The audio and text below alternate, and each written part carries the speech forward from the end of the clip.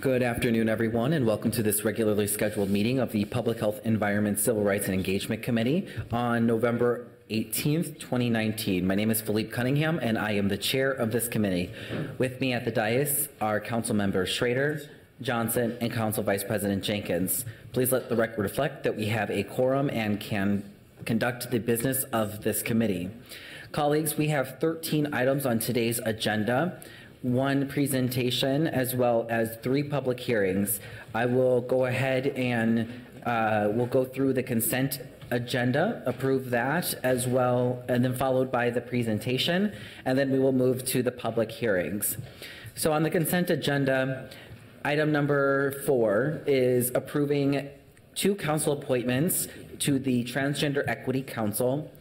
Item number 5 is accepting a grant in the amount of $13,260 from the Minneapolis Public Housing Authority for an intern salary and other expenses to develop a dashboard that will display the health data of high-rise residents in Minneapolis. Item number 6 is accepting a grant from the Minnesota Department of Health in the amount of $120,000 to implement culturally appropriate immunization outreach within the Somali community for a 3-year period. Item number 7 is authorizing the Minneapolis City Council in its capacity as a community health board to execute a master grant contract with the Minnesota Department of Health for health services for 5 years. Item number 8 is authorizing 2 contracts for community solar garden agreements.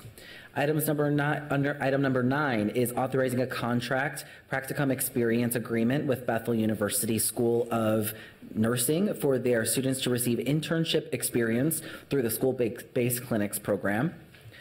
Item number 10 is setting a public hearing for December 2nd, 2019 to consider an ordinance amending Title 15, Chapter 399 of the Minneapolis Code of Ordinances related to offenses, miscellaneous control of invasive species tree pests, adding and amending provisions related to the removal of trees subject to invasive species infestation. Item number 11 is setting a public hearing for December 2nd, 2019 for 5 appointments to the Minneapolis Commission on Civil Rights. Item number 12 on the consent agenda is setting a public hearing for December 2nd to consider an ordinance that will essentially locate existing environmental fees, amending various provisions to refer to the new chapter and update to ensure compliance with state law changes for accuracy and clarity. I move approval of all of these items. Are there any questions or comments from my colleagues? All right, seeing none, all those in favor please signify by saying aye. Aye. Those opposed say nay. The ayes have it and that item carries. Our first item for discussion today, is receiving and filing a presentation on the Child Friendly Cities Initiative. The presentation will be given by the Health Department's Commissioner Gretchen Musikamp. Thank you, Mr. Chair, members of the committee. I'm here today to talk to you about the Child Friendly Cities Initiative, something that I had not heard of until last May. But the Child Friendly Cities Initiative has been around for quite some time across the globe.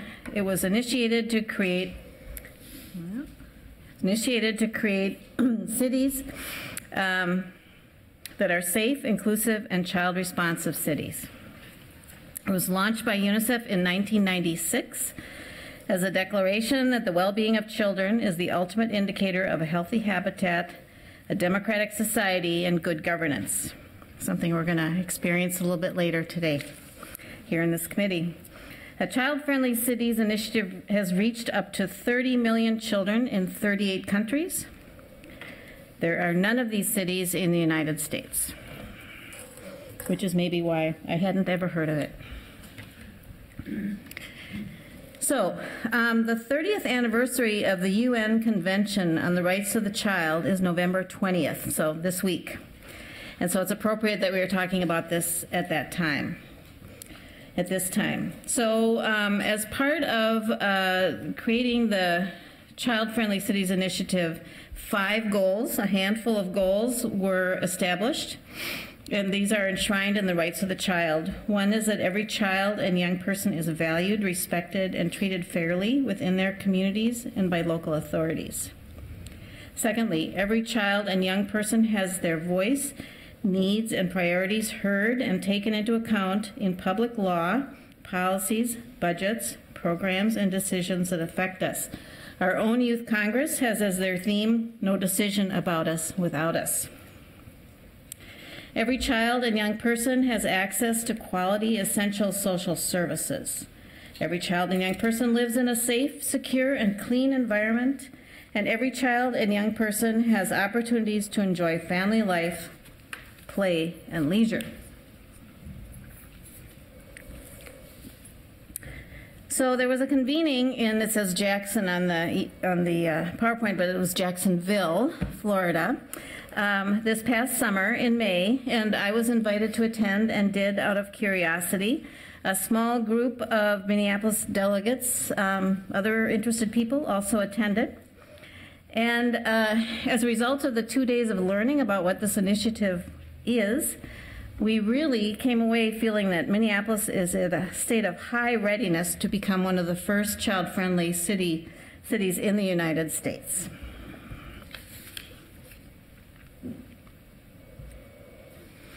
Some of the reasons that we're so ready is we have the Youth Coordinating Board, this multi-jurisdictional group that has been focused for more than 20 years on the well-being of young people in our community. We have the Youth Congress, so we have the youth voice, not only heard episodically, but as an institution of our city. We've established the Minneapolis Youth Cabinet, which are people who represent the various departments in the city who come together and think about young people and the impact of our policies on young people.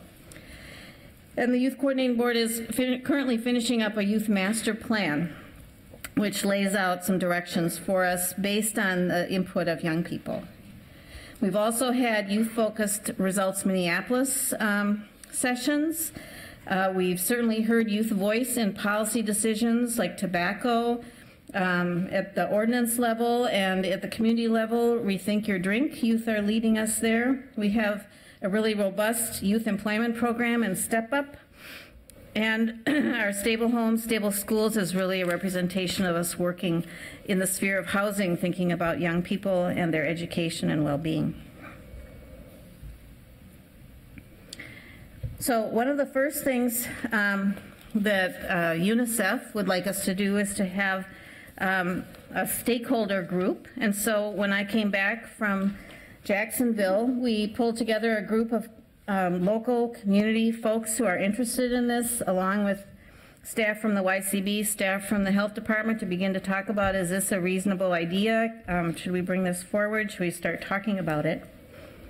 One of the expectations was to complete what turned out to be a 9-page, 19-strategy questionnaire about what's going on here in Minneapolis. And lo and behold, we were able to say yes to just about everything on this list. Really impressed ourselves to pull all this work together that's occurring across the schools, the Youth Coordinating Board, the Health Department, other parts of the enterprise. And we have met with a UNICEF representative who also was quite impressed with the work and the state we are in as we start this consideration.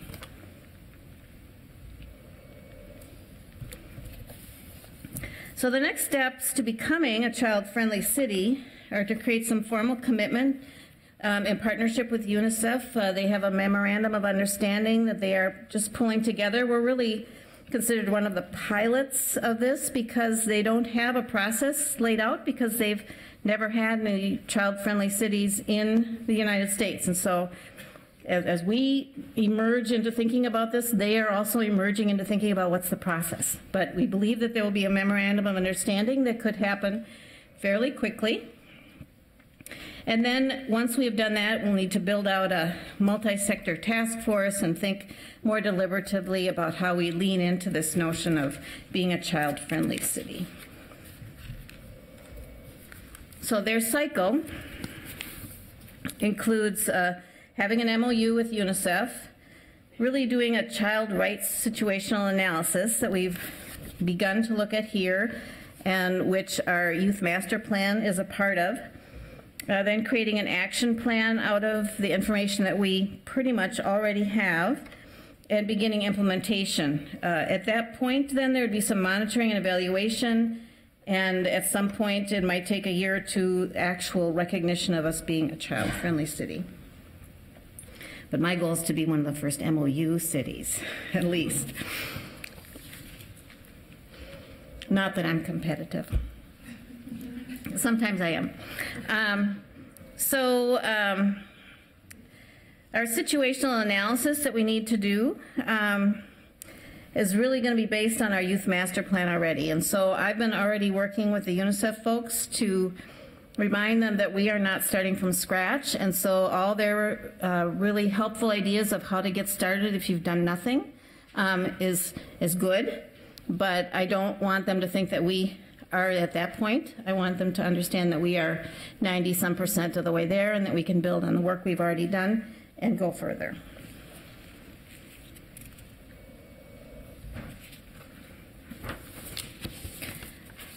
So then we will need to develop an action plan, and so that'll be a result of looking at our youth master plan, some of the data that's been collected from young people, building a community around child rights awareness. Now that's an area I don't think we are as familiar with as you would find across the globe. People are not as familiar with the rights kind of focus looking at young people, and so there's room for that. We've had already conversations with some of the instructors in the Minneapolis public schools. There's interest in expanding the work that they're doing, and so we have potential. Child-friendly governance, certainly we are in the process, the Youth Coordinating Board is in the process of creating a children's budget, and we look to their leadership to help with that. And finally, we have a lot of strength with our Youth Congress, but the Child-Friendly City Initiative also wants us to be more engaged with younger children, and so I think there's a potential for working with neighborhoods or schools or daycares to begin to think about what kind of voices haven't we heard yet from younger children. So, as I said, November 20th marks the 30th anniversary of the UN Convention of the Rights of the Child and is also World Children's Day, and so we're just 2 days away from that. In the 1990s, we believe, and I'm going to say it that way because we haven't seen the document, but we've seen it written about, that Minneapolis Mayor Fraser formally supported the Convention on the Rights of the Child, perhaps with a proclamation.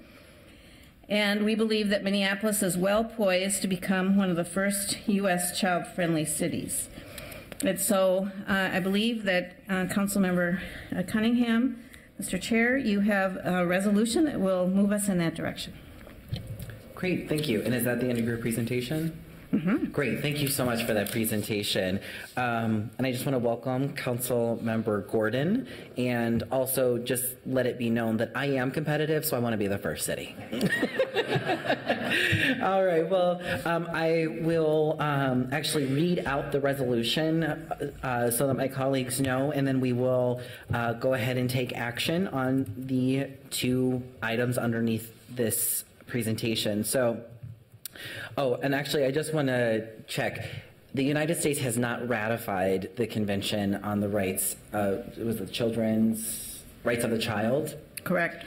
So, and it's been 30 years. We supported it under the Clinton administration in 1995, but we have not ratified it. And it's largely due to our criminal justice system, because kids under 18 are able to be jailed or imprisoned without parole, and also be confined to solitary confinement. So our criminal justice system actually is the reason why we have not yet ratified it. So I just wanted to make sure that that was still the case. So thank you for that additional information. Yes, Councilmember Cunningham, I believe the U.S. and Somalia are the only 2 countries that have not ratified. That is correct. That's what I saw too. South Sudan also hadn't, but then they did when they got their government back in order.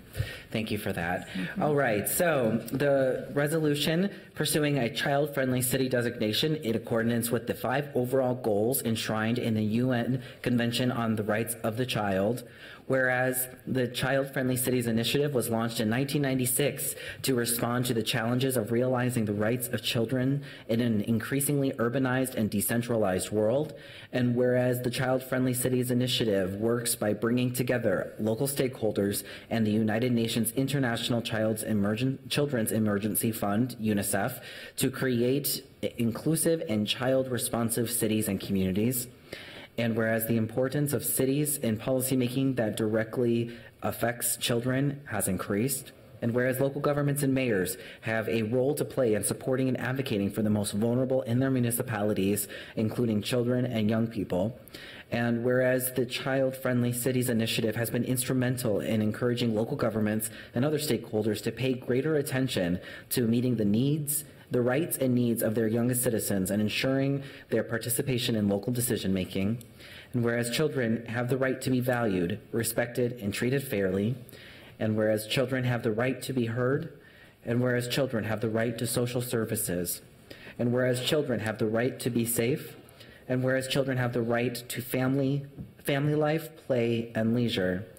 And whereas November 20th marks the 30th anniversary of the UN Convention on the Rights of the Child, now therefore let it be resolved by the City Council of the City of Minneapolis that the Minneapolis City Council affirms Mayor Frazier's support of the Convention of the Rights of the Child and pursue a child-friendly designation through UNICEF USA, and let it be further resolved that the Minneapolis City Council directs staff to implement necessary steps to become one of the first child-friendly cities in the U.S.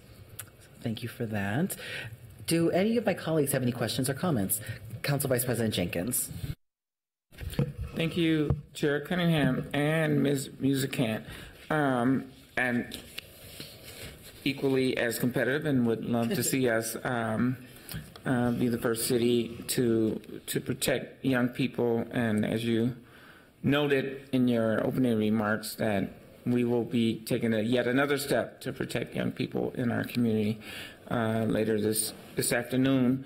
But I'm just wondering, what role does the elimination of poverty play in this conversation?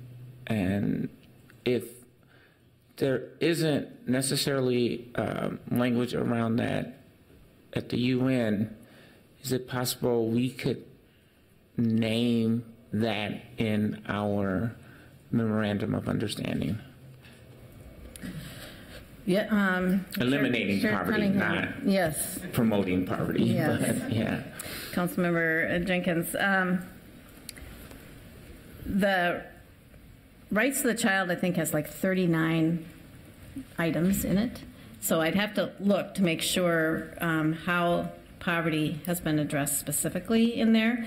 But I think the notion of poverty underpins part of the rationale for the whole convention, which is to say that young people need the kinds of infrastructure and support, meaning food and clothing and schooling and shelter, in order to thrive. And so it's, I think, very reasonable to expect that poverty is embedded there, and also reasonable, I think, to pull it out and raise it up and name it as part of our action. Thank you, Council Vice President. Are there any other questions or comments from my colleagues? All right, seeing none, thank you so much, Commissioner. I'm excited about this work and really grateful to be able to be partnering with you to be able to carry it forward.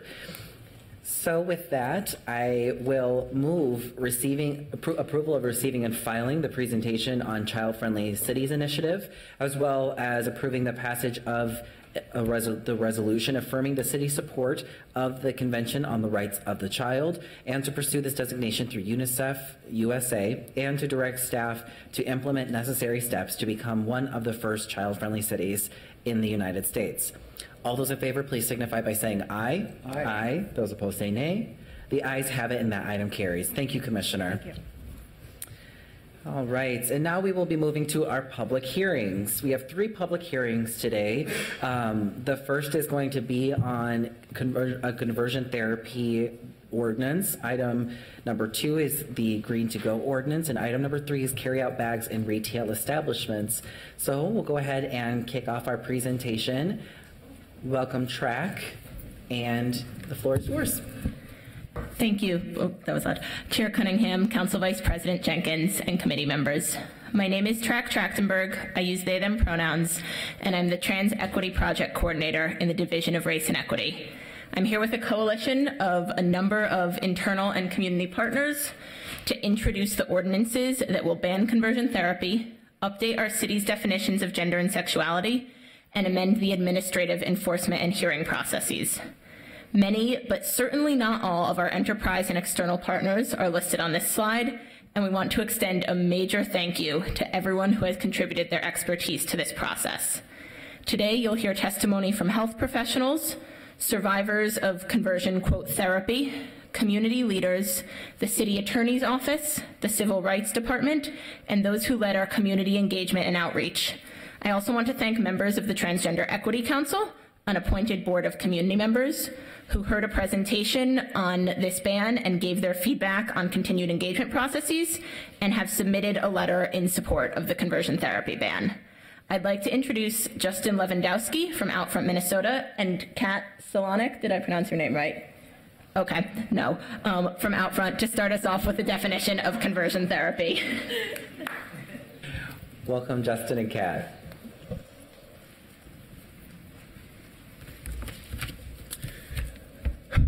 Good afternoon. My name is Justin Lewandowski. I use he, him, his pronouns, and I'm a policy and community organizer with Outfront, Minnesota.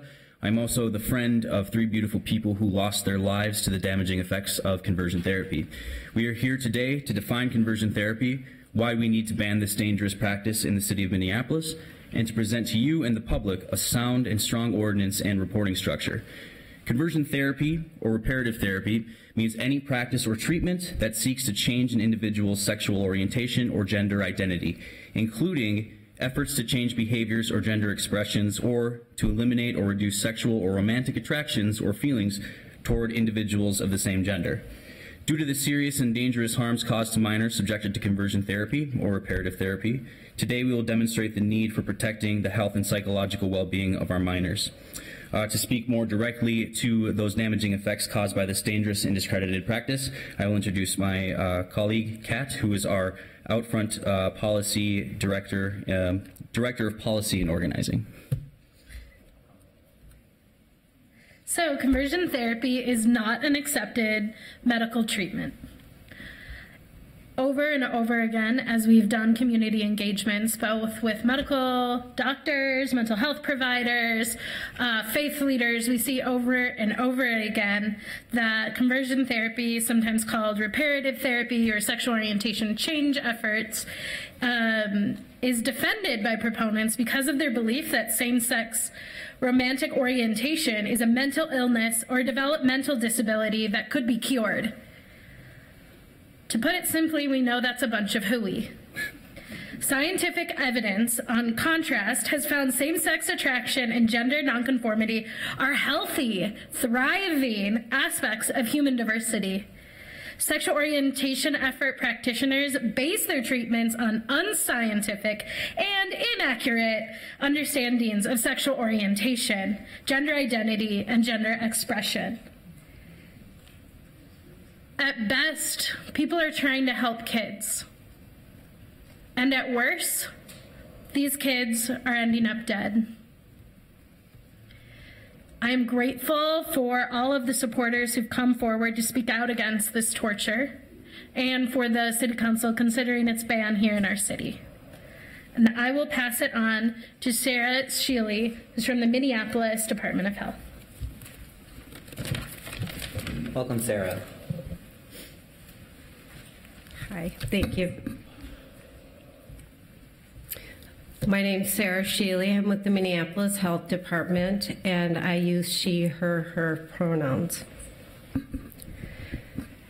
So, conversion therapy, or efforts to change an individual's sexual orientation, gender, or gender expression, causes harm by perpetuating ideas of gender roles and identities, and that being a sexual minority or identifying as LGBTQ is a mental illness.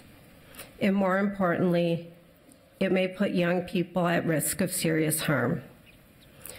The American Psychological Association reported that the risks of conversion therapy include, and stick with me because the list is long, depression, guilt, hopelessness, shame, social withdrawal, suicidal ideation, substance abuse, stress, disappointment, self-blame, decreased self-esteem, increased self-hatred, hostility and blame towards parents, problems in sexual and emotional intimacy, sexual dysfunction, high-risk sexual behaviors, a feeling of being dehumanized and untrue to self, a loss of faith, and a sense of wasted time and resources.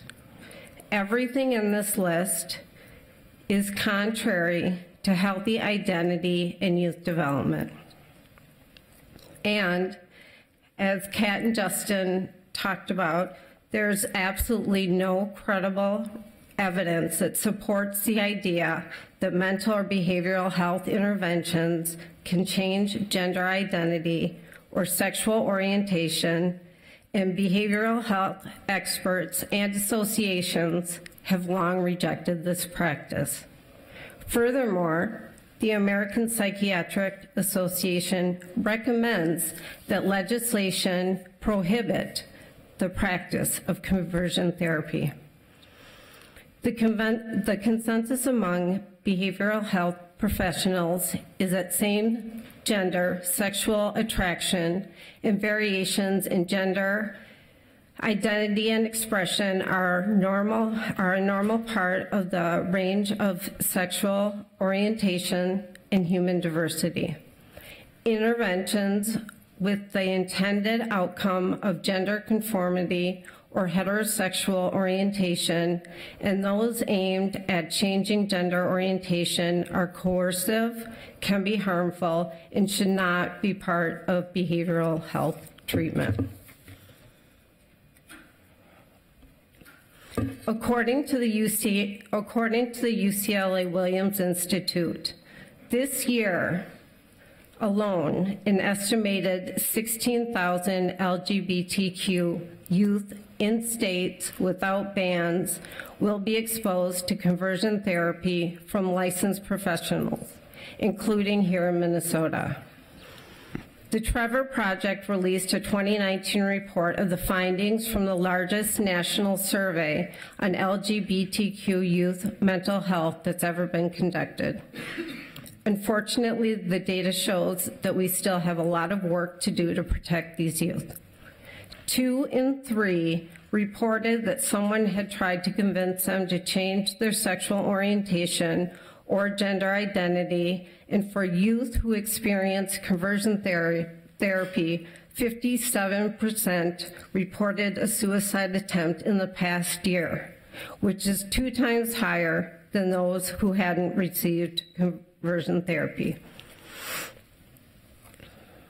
In stark contrast to conversion therapy, improved psychosocial outcomes are seen when social supports are put in place to recognize and affirm all gender and sexual identities in youth, and when they are supported in their right to explore, define, and express their own identities.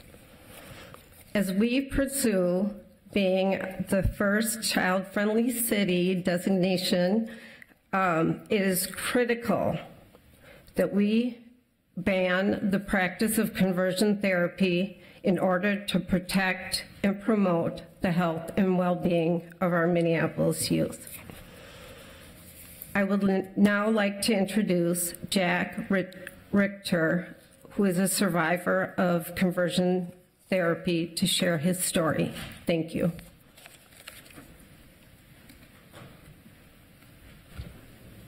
Welcome, Jack.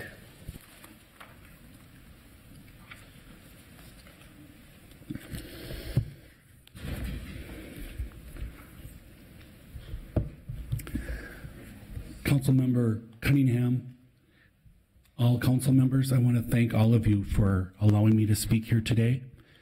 I am a survivor of the ex-gay movement. I am here on behalf of two wonderful individuals who suicided in the movement, both of whom were personal friends of mine. I would like to, if it's possible, enter in the record the obituary notice for Angela Marie Amick. It has a biography of her. Angela was in the ex-gay movement, and both Angela and I spoke out against the ex-gay movement at the University of Minnesota and told a group there of our experiences in it. Angela shot herself in the head at the age of 39. Angela, from all appearances, we were thinking that she was fine with herself from after experiencing the ex-gay movement because she had come to a place of very much GLBT activism. The horrid thing about the ex-gay movement is it leaves you with daily negative thoughts. And you still have to struggle with the years and years of indoctrination and propaganda that has been brought on you by non-licensed pseudo professionals. So I'd like to enter into the record Angela's obituary and then also Jacob Grissom's obituary. I had a few different talks with Jacob, and he totally struggled with himself being gay. And he passed away at the age of 26.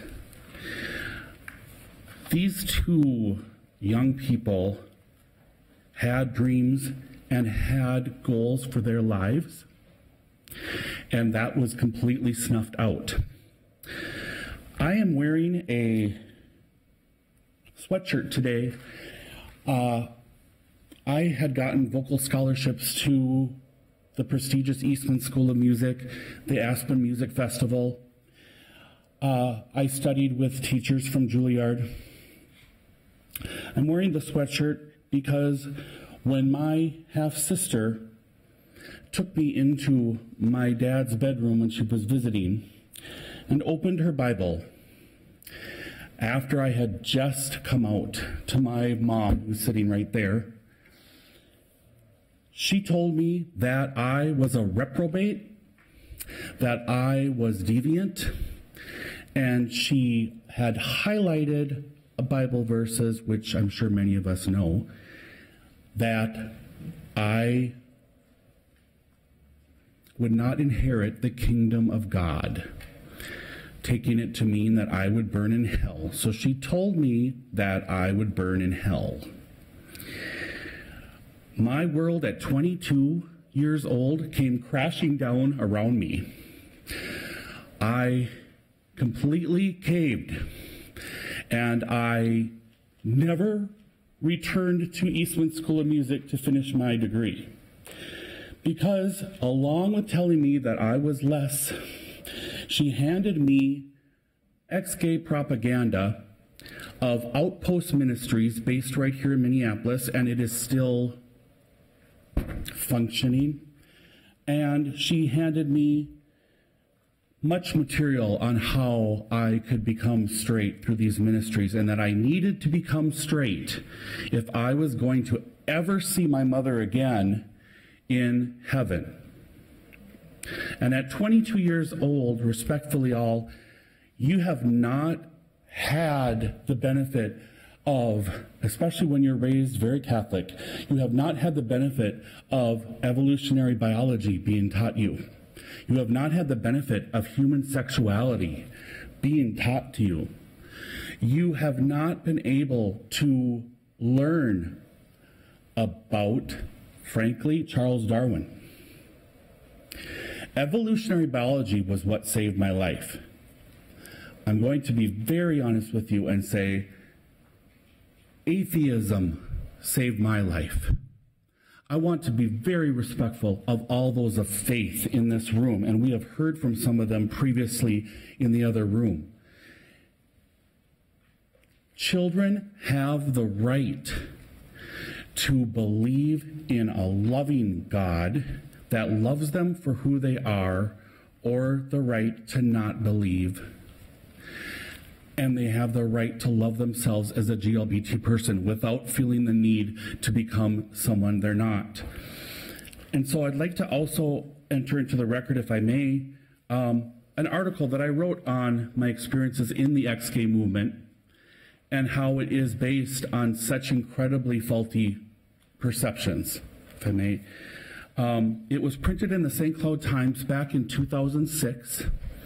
I was just fairly fresh out of the Baptist church, because in my process I became a Baptist fundamentalist and left the Catholic Church. I started in Outpost, I would say roughly it was around, I want to say 1991, and I was in it for 12 years. And during that time of 12 years of ex-gay therapy, we, in therapy sessions, we had to kneel in front of all of the counselors. This is one of the things we had to do. Kneel in front of the counselors and renounce and confess all of our sins, all of our parents' sins that we knew of, and all of our grandparents' and great-grandparents' sins, if we knew of any. And that was supposed to break the demonic curse of homosexuality, because we were possessed by Satan. That is what they told us. And at 22 years old, when you have not had the benefit of science, you can't, when you were a person of faith, you can't jump across that divide. And they don't give you the compassion that you need.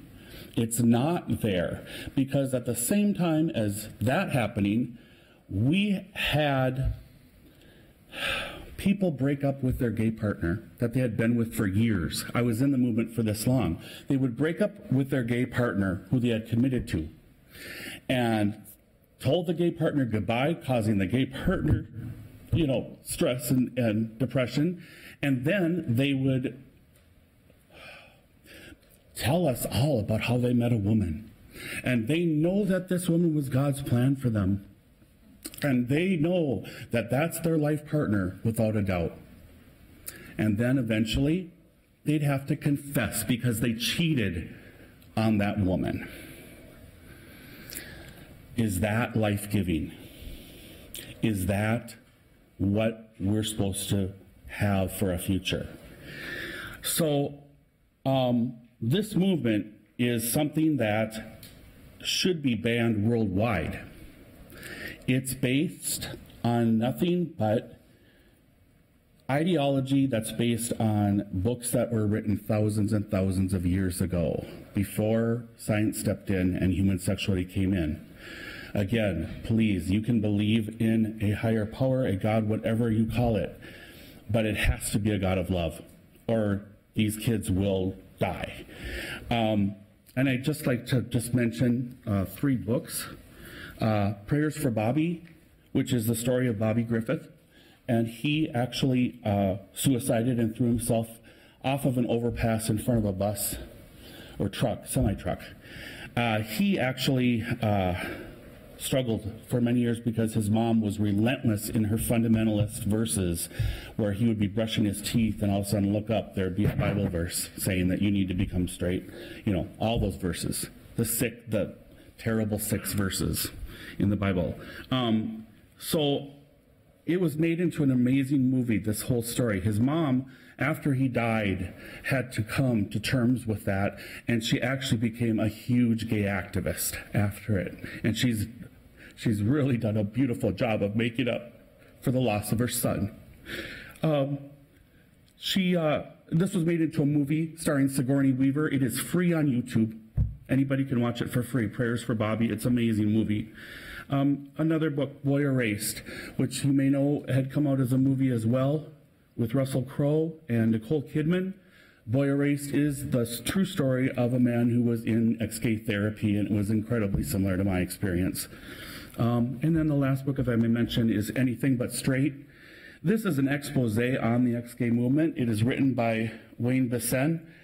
wonderful, wonderful man who exposed John Polk, who was a huge person, was on the cover of Time magazine, that he had become straight and married an ex-lesbian, and the Polks were on the front of Time magazine and everything, all this, that they had all this, and it caused so many people to go into the ex-gay movement.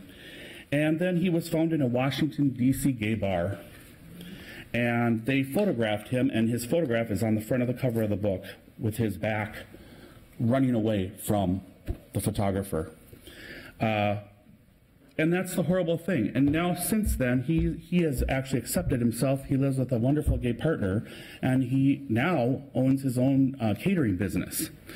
I'm still working on my stuff, but what the ex-gay movement ultimately does is it destroys your life in all ways, And this wonderful woman who had talked about the rights of all children, this is a moral and human right, is to pass this ban. And I want to thank you all. Thank you so much, Jack, for sharing your story. If you want to submit things for the public record, if you'll go ahead and share it with the clerk. Thank you very much. Of course, thank you. All right, welcome, Christina Jr. Thank you, and thank you, Jack, really, for putting yourself out there and to talk about your experience and the importance of this movement with moving the ban forward. I wanted to just talk about how the process went. We had a work group that had city departments, community partners, community members all come together and work and talk through how we were going to move forward and what that would look like for a conversion therapy ban, an ordinance to do that. And from that larger work group, we did a small subcommittee to really do some deep dive into community. We worked very closely with Outfront Minnesota, who's been a wonderful partner in conducting our community engagement. We did both in-person opportunities to connect as well as online opportunities, just to move through, because the data sets are actually kept separate. The methodology for the online is you had to answer questions that this subcommittee developed that we focused on to ensure that we were addressing our needs at the city for ordinance development, as well as an awareness and education campaign and the process for reporting, et cetera, as well as for the efforts that Outfront has been doing and is going to continue to do. Our online responses were at 591. The in-person, of course, you didn't have to answer all the questions, so it lies why the data is separate. We do have a full report, though, that's comprehensive and talks about the two different data sets, as well as displays the data collected, the data information, which Junior will be talking about very shortly. That'll be housed on Civil Rights website, as well as the copy of the ordinance, the process for reporting, and a few of other elements, such as resources that we had heard about and talked about. And of course, later on in this presentation, we will dive a little bit deeper into ordinance language as well as the process. And at that, I'm going to turn it over to Junior. Hi, my name is Junior Avalos. I just want to thank everyone in the committee for letting me be here. I use any pronouns, so I invite you to switch them up. I do policy and organizing with Outfront, and I was one of the people doing a lot of the engagement work, and I just wanted to highlight a few of the things that we found while having these conversations. 61% of the respondents have been told that being LGBTQ plus can be changed. 24% of them experience, and these were over 1,000 conversations that we were having with people here in the city of Minneapolis and all over the state. And so 24% of them shared with us that they experienced some sort of practice as conversion therapy themselves or knew someone who had. So for example, in this room, 1 in 4 people would have gone through conversion therapy, and I'm also a conversion therapy survivor. So I want to thank Jack for sharing their story. Everyone in this room now knows somebody that's right next to them. 47% of respondents didn't know who they could tell or ask for support, either for themselves or for others. And 98% of the respondents feel there is a need for this ordinance. And so it's important that we know that, while having these conversations, a lot of people were very open and vulnerable, and I really appreciate that. Many people shared their experiences of not feeling welcomed, of being abandoned by their family members. And many of them also shared the importance of why they moved here to Minnesota and to Minneapolis because of the history that we have for being champions for LGBTQ people. And so I think that's really important to note, especially. There's stories of how, as young as 11th graders, we've had conversations with middle schoolers also, sharing their stories about not feeling welcome, feeling pressure to change who they are. So those are just some of the findings that we had, and they're also accessible to you. But I just wanted to highlight some of the important work that we did in order to find these findings. And then I want to actually pass it on now to Andy Johnson, who's the Associate Professor of Psychology for Bethel University. Thank you. Thank you. Welcome, Professor.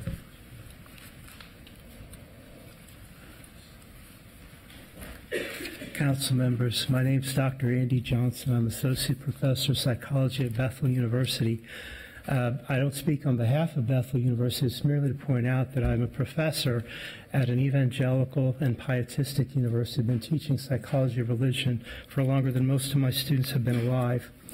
My bachelor's degree is in psychology from Drury College in Springfield, Missouri, which is associated with the Disciples of Christ United Church of Christ. My master's in psychology and PhD in counseling psychology is from University of Notre Dame, which is recognized as a Roman Catholic university. My APA-approved internship is from Pine Rest Christian Hospital in Grand Rapids, Michigan, which is affiliated with the Christian Reformed Church. In short, well, I could go on and on. I'm past member at large for the Society for the Psychology of Religion and Spirituality, which is Division 36 of the American Psychological Association. I'm currently co-chair of the APA Division 36 Presidential Task Force on Religion and Poverty. I'm a board member of the National Partnership to End Interpersonal Violence and am co-chair of the action team on mentoring and training because of my expertise in religion and gender-based violence. In short, I'm familiar with the interface between religion and psychology. A ban is sorely needed with regards to practicing conversion therapy. This is not a matter of religion, however. This is a matter of putting an end to mental health malpractice. I strongly support the ordinance before you to ban conversion therapy. Conversion therapy, also referred to as reparative therapy or sexual orientation change efforts, refers to the efforts of mental health professionals to try to change the sexual orientation or gender identity of an LGBT person. The ordinance before you protects the mental health of LGBT adolescents and adults from conversion therapy, which research has demonstrated to be harmful and ineffective. First of all, there is no scientifically rigorous evidence demonstrating the effectiveness of conversion therapy. This evidence does not exist. 2, scientific studies have found negative effects associated with conversion therapy. However, numerous studies, including but not limited to increased levels of depression, increased suicidal ideation, increased suicide attempts, and increased substance abuse in adults. Recent research has found adolescents surviving conversion therapy to have less educational attainment, in addition to the increased levels of depression and suicide risk adult survivors of conversion therapy experience. Conversion therapy is considered unethical and harmful mental health practice. Major mental health organizations with policy statements against the use of conversion therapy include, but are not limited to, the American Medical Association, the American Academy of Pediatrics, the American Academy of Child and Adolescent Psychiatry, the American Psychiatric Association, the American Psychological Association, the American Psychoanalytic Association, the American Counseling Association, and the National Association of Social Workers. Conversion therapy use among minors has also been condemned by a report submitted to the Substance Abuse and Mental Health Services Administration, known as SAMHSA. In conclusion, my position is undergirded by scientific evidence and the medical principle of above all or first do no harm. Responsible, culturally competent practitioners should not engage in conversion therapy. I strongly encourage you to vote in favor of the conversion therapy ban. Approving this ordinance allows Minneapolis to protect vulnerable populations from mental health malpractice. Thank you, Councilman. Thank you, Professor Johnson.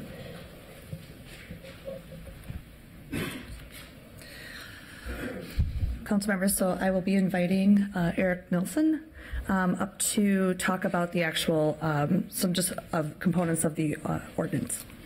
Thank you. Welcome, Mr. Nielsen. Thank you. Eric Nilsson, he, him, his. I'm with the City Attorney's Office. Chair Cunningham, members of the committee. The proposed ordinance before you really goes to the heart of governance, which is to protect the health and well-being of its most vulnerable citizens, in this case minors. Where other levels of government have not seen fit to act, the city can and will. It's a relatively simple ordinance, as you see it before you. It's just a little over a page. It largely hinges on definitions because ultimately it is a prohibition. And in our extensive work that we did through the city staff work group, we evaluated many alternative approaches to this, and every single one of them is lacking. There is nothing short of a prohibition on this completely discredited practice that will work. So the ordinance itself is a prohibition on the practice of conversion therapy. So it largely hinges on the definition of provider, which is before you on the screen. Health professionals in Minnesota largely are able to practice through at least 3 different means, including licensure, certification, or registration. And so the definition of provider recognizes those 3 means. It also references the specific definitions, which are extensive definitions in state law, of mental health practitioners and mental health professionals. And then it provides a representative list of, that is not an exclusive list by any means, of those practitioners. Let's see. Here. I've become a Luddite already, technology, but spacebar worked. It prohibits the practice of conversion therapy by providers as defined. It is not a prohibition on communication. That obviously implicates free speech, but it is a ban on the practice. We've also proposed as a staff group companion amendments to Chapter 2. So we've proposed that the ordinance would be enforced through our civil administrative citation and fine process. It's a well-established process in Chapter 2 of the code. There are lots of city departments that use that process currently, and the amendment to Chapter 2 simply adds the Civil Rights Department as an authorized body to be able to issue citations pursuant to that chapter. And then we also updated the definitions, our existing definitions in our civil rights title of the code for gender identity and sexual orientation, and we've updated those definitions in conjunction with the same definitions which are in our proposed Chapter 402. So those will now read the same. As of today, there are approximately 53 municipal and county bans in states with no statewide ban and 18 statewide bans.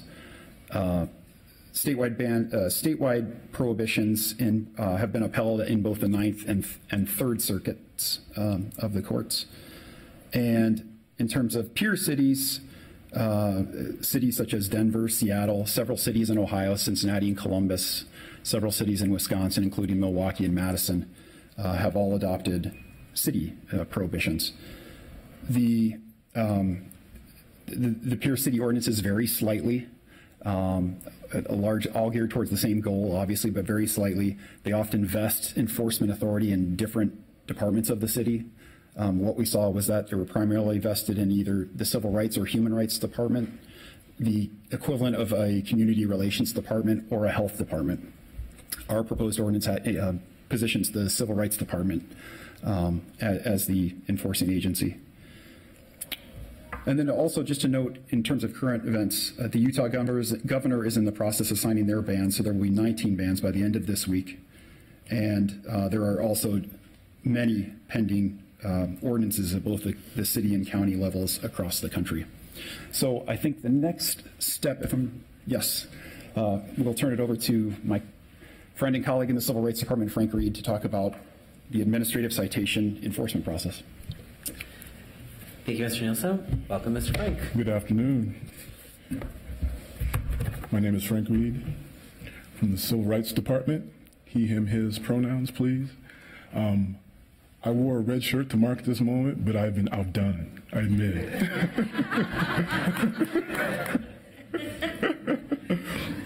I will be presenting on the enforcement mechanism for the proposed ordinance, but there's something I have to note for the moment and for the record. This is a civil rights matter, as is anything involving an individual's right to be who they were meant to be. With that value in mind and the beauty of it, it is also an idea that's codified over and over again within the Minneapolis Code. I would offer to you then that the Civil Rights Department is well suited to enforce this ordinance to its utmost in the manner defined in the language. I would direct you now to the Chapter 402 process. That's an error, it should be 402. The flow of work is as follows. We made this as simple as we could because we thought it was the best way to support the language of the ordinance and to be effective for people as they try to apply to it. It starts with the receipt of a complaint, which might be in person, through the website, or by phone. From then, a preliminary investigation would take place to determine whether there was proper jurisdiction, whether the basic facts are in fact true, and what the merit of the case are. From there, we would pursue a warning letter that would be issued to the wrongdoer with a compliance date. The thought here would be it would be quick, within 24 to 48 hours. And from there, a follow-up investigation would occur to determine whether or not there was a compliance. Where there was non-compliance, the fine would result. And as Eric noted earlier, an appeal could be made through our Chapter 2 appeal process within the city. As I noted, and you can see there on the flow chart, one place that a case might end up being closed is after the preliminary or investigation, where an invalid complaint might be found out to be in existence for lack of jurisdiction, lack of facts. But also later on, after the follow-up investigation, we're able to find that there's compliance. That is all I have today. Thank you. I appreciate that explanation of how it will actually be implemented. Thank you.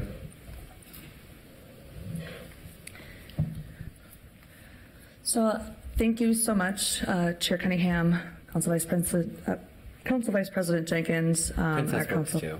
Pardon? Princess works too. Sure. that might have been the slip, possibly. This was the end of our presentation, but I felt it was important that I come up because we've just been informed that there are a lot of people viewing our live stream as we have through our government TV, and a lot of people are contacting Outfront Minnesota, and so we just wanted to remind folks that Outfront does have a crisis line, and the number is 800-800-0350. We know that a lot of this content has been really triggering, and we just want to make sure that anyone watching knows that there are resources available. Can you say that one more time a little slower? Yes. 800-800-0350.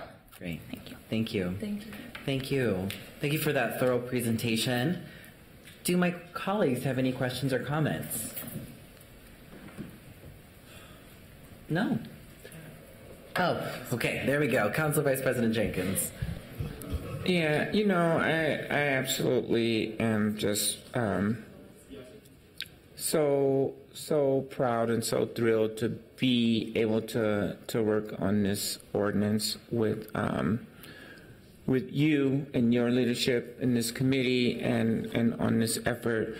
It really is one of the issues of our times, and the violence that we see against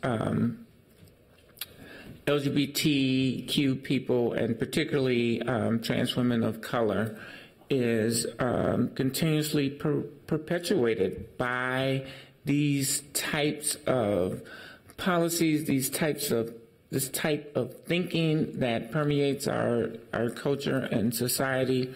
And while we can make ordinances to sort of dictate people's behavior, it's really important that we work on trying to change people's hearts and minds as well. And so with that in mind, you know, I'm thrilled to vote for this today and hope that my colleagues will join me, but I will be committed to continuing to work on the process of trying to change people's hearts and minds as we move through this work. Thank you. Great, thank you. I will go ahead now and move to, I will open the public hearing. If you are interested in speaking as a part of the public hearing, please sign in over at the city clerk. Will you please wave your hand so folks know? So please sign in over there if you're interested in speaking today. All right, so what I'll do is I'll read off 3 names at a time. If folks could go ahead and come up so that we can move through the list, that'd be great. So first up on number 1, we have Michael Newland, followed by Troy Stevenson, and number 3, Dr. Paul. So I apologize if I say people's names. Dr. Paul, come on up. All right. Thank you, Chair Cunningham, Vice President Jenkins, and respected committee members. My name is Michael Newland, and I am a Minneapolis resident and have lived in Minneapolis for over 10 of the past 15 years, and I absolutely love this city. Over 20 years ago, at the age of 11 or 12, I realized I was attracted exclusively to the same sex. This was problematic for me because it was in stark conflict with my faith, and my faith was and is the most important thing to me. The internal conflict became all-consuming. I believed my sexual orientation could change, but I needed guidance on how to pursue that effectively and how to reconcile my faith and my sexuality. And so at the age of 17, as a minor and of my own accord, I sought out help.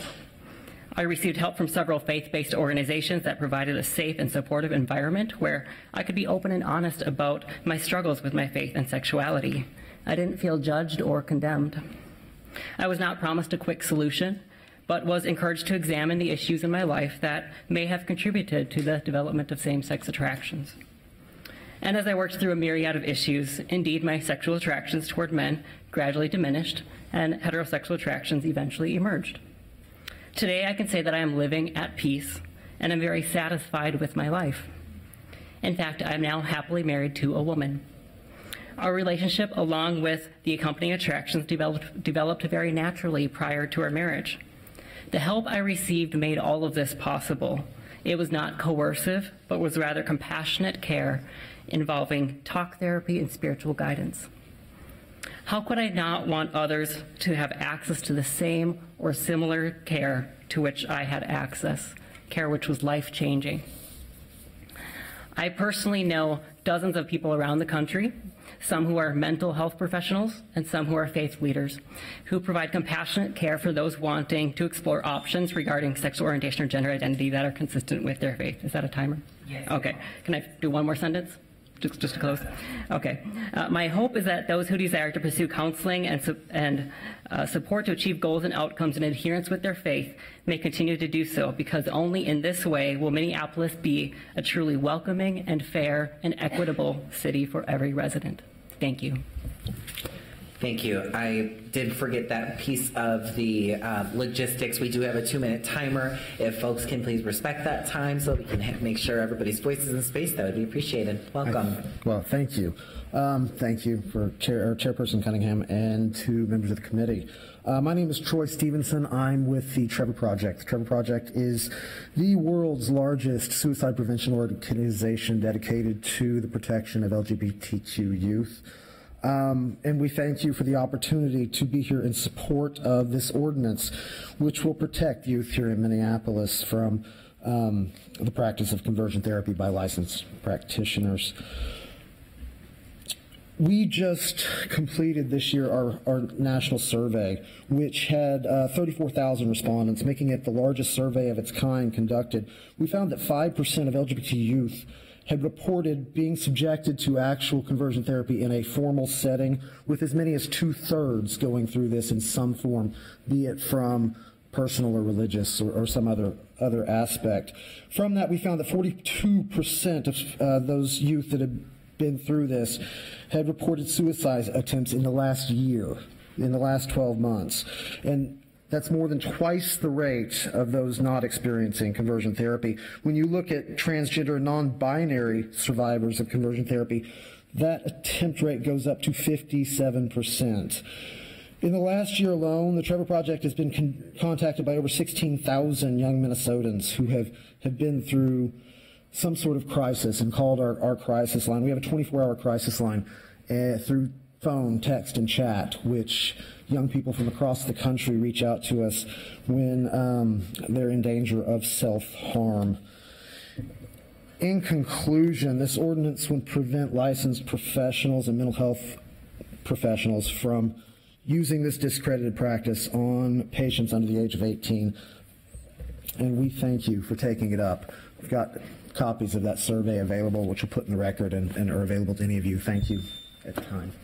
Right on the dot. Thank you. I appreciate it. All right. So after Dr. Paul, we have Freeman Wicklin, Jace Coaster, and Roger Sanchez. Chair Cunningham, council members. My name is Paul Goering. I'm a psychiatrist and the Vice President of Mental Health and Addiction at Allina Health. I'm also a practicing psychiatrist for the last 3 decades. I'm here testifying on behalf of Allina Health in support of banning conversion therapy in Minneapolis, not only because it's good health policy, but because it's the right thing to do for the city. At Allina Health, we're proud to support our commitment to whole person care, knowing that that includes advocating for all the patients we serve in Minneapolis. We also know that conversion therapy is a practice that causes real and lasting harm.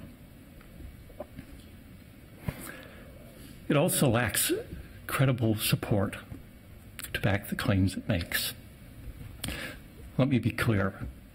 Gender and sexual identity are not mental illnesses, neither do they require therapy or treatment. Thank you for creating the space to have this important conversation, and we fully share the goal of creating a Minneapolis where all people are welcomed and embraced for who they are. Allina Health is pleased to lend its support to the measure to ban conversion therapy in Minneapolis. Thank you.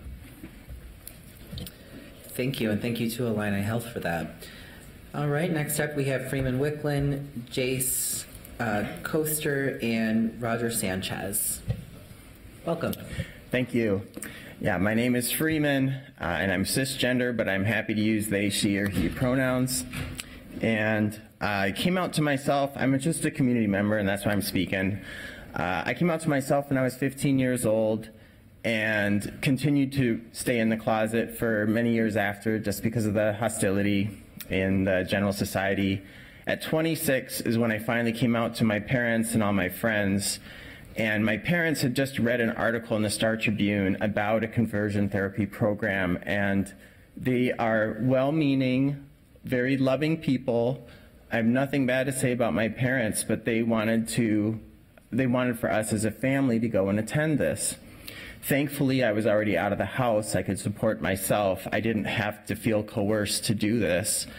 But I told them, I said, I'll only go if it's free and if you guys go to a PFLAG meeting as well, you know? Because I thought, well, I'm an activist. I'll do a little undercover investigation, see what's going on, and you know, get my parents to a PFLAG meeting. But I really want to point out that this doesn't just harm LGBTQ people, it also harms our entire families. In the newspaper article about this group, they were saying that because my parents were not conforming to societal gender norms, that is why I am gay. Basically, they blame the parents for us as if we're so outrageous that somebody needs to be blamed. I mean, they should be praised for us as LGBTQ people. And as many have shown, suicide rates are bad. The destruction of the family is bad. This isn't just conversion therapy. I agree with Andrea Jenkins. This is conversion abuse. And when people are looking for options for health, abuse should not be an option. Thank you. Thank you so much. So we're going to move to Javin Swanson, Stephen Patter, followed by Diane Brady Leeton. And I apologize if I say your names incorrectly. Is Javen, followed by Stephen, and then Diane. Thank you, Chair Cunningham, Vice President Jenkins, and members of the committee. My name is Javen Swanson. I'm one of the pastors at Gloria Dei Lutheran Church, and I use he, him, his pronouns. I think it's important for Christian clergy to speak about this issue because, as we've heard, the leading proponents of this practice are people who claim to speak from a Christian perspective. As a Christian, I do believe that God seeks to breathe new life into that which is dead and repair that which is broken. The problem with conversion therapy is that it presumes LGBTQ people are broken on account of their sexual orientation or gender identity. But I believe that God creates people with diverse sexual orientations and gender identities, people who manifest divine creative goodness, not people who are broken and in need of repair. And besides that, there's little evidence that conversion therapy even works. As you've heard, all the major medical and mental health organizations condemn the practice, not only as ineffectual, but extremely harmful. For years, Exodus International was one of the most well-known organizations providing conversion therapy, but it disbanded in 2012 after that organization's president stepped down and disavowed the practice. Just after that, a longtime chair of that organization's board of directors came out of the closet himself and acknowledged that conversion therapy doesn't work. Conversion therapy only succeeds in producing increased incidents of depression and suicide in people who are made to believe they are irredeemably flawed and abhorrent to God. Now, I would like to see the state legislature ban conversion therapy, but if the legislature refuses to get this done, then we need our cities to do what's right. As Minneapolis did previously in establishing domestic partner registries when the state before same-sex couples had the freedom to marry, and as the city did in establishing earned sick and safe time and living wage ordinances when the state legislature failed to get it done. In the absence of leadership in our state legislature, we need our cities to act, and so I thank you for supporting this ordinance. Thank you, Javen. Next up, we have Stephen, followed by Diane, and then Mara on deck. Hi, my name is Stephen Patton. I use they, them pronouns. When I was 12 years old, I first realized that other people were straight. I didn't realize that it wasn't common to be gay. That is about the time that I entered into reparative therapy. I first tried to kill myself when I was 14. When I was 15, I met a friend at church camp who struggled with the same thing. She did kill herself. When I was 16, I tried again. I still have the scars on my wrists. When I was 17, I tried to run away from home. When I was 18, I was told that I could go to this boarding school that would fix me. But instead, I chose to be homeless. I would have rather faced the streets and been hungry than ever have to go through that again. The next several years, it took a long time for me to become a stable, productive, secure member of the community. I faced a lot of physical violence and struggled a lot. I'm currently in therapy for depression, anxiety, and post-traumatic stress from all of this. Yeah, that's my story, and a 12-year-old kid should never have to go through that. Thank you. Thank you so much for being here, and thank you for sharing your story. All right. Diane, followed by Mara, with Lee, number 11 on deck. Thank you. My name is Diane Brady-Layton. My pronouns are she, her, hers. I'm a longtime resident of Minneapolis. I'm a parent of a member of the LGBTQ community, and I'm a psychotherapist in private practice. Before private practice, I spent 20 years of my career as a psychotherapist at the University of Minnesota Student Mental Health Clinic. Early in my career, I would often be the first person that someone would come out to. These students were often scared of family and religious judgment and rejection. Many were considering suicide in large part due to the belief that who they were was not okay and that there was not a place for them in this world. As the years went on, I started noticing a change, and this change is supported by research. As society became more affirming and equitable, and laws back this affirmation and equity with protections, students were more often coming in confident in their identity and with the full affirmation and support of their families. So who they were and who they loved was not an issue, but rather an asset in their healing. But those who face rejection from families continue to present with this rejection negatively impacting their mental health and well-being. I urge you to vote to ban harmful conversion therapy, or if others have said abuse, in the city of Minneapolis. I stand here not only representing myself, but also thousands of other parents, my professional organization, and my religious community. Thank you. Thank you so much. Thank you so much. I know a lot of folks can use some mom hugs, so thank you. All right, next up we have Mara, followed by Lee, followed by Reverend Dan. Next up. Hi, my name is Mara Glupka. I'm a transgender woman who transitioned at the age of 58, 8 years ago. I'm currently residing in Richfield, and I'm here to speak in favor of this conversion therapy ban, and more than that, for an expanded interpretation of it if possible, because of an experience that I had when I was 15 years old with Catholic Charities. Now, I wasn't beaten with Bibles or publicly shamed, but that carried with it the same stigma that brought suicidality and a feeling of rejection from my parents that conversion therapy does. So, and I'd also like to take this opportunity to call attention to a man named Dr. Robert Spitzer, who was the consensus, I believe, founder, inventor of conversion therapy. In 2012, he apologized to the world for all the damage that he had done. And in my view, that should have been the end of it right then and there. And I'll close by congratulating the city of Minneapolis for being the first city to ever pass protections for transgender people back in 1975. And then also remind people that the state of Minnesota was the first state to pass protections for transgender people in 1993. Now here we sit, what, 18th in line for conversion therapy as a state? Well, yeah, we can at least do this as a city, right? So that's all I have. Thank you very much.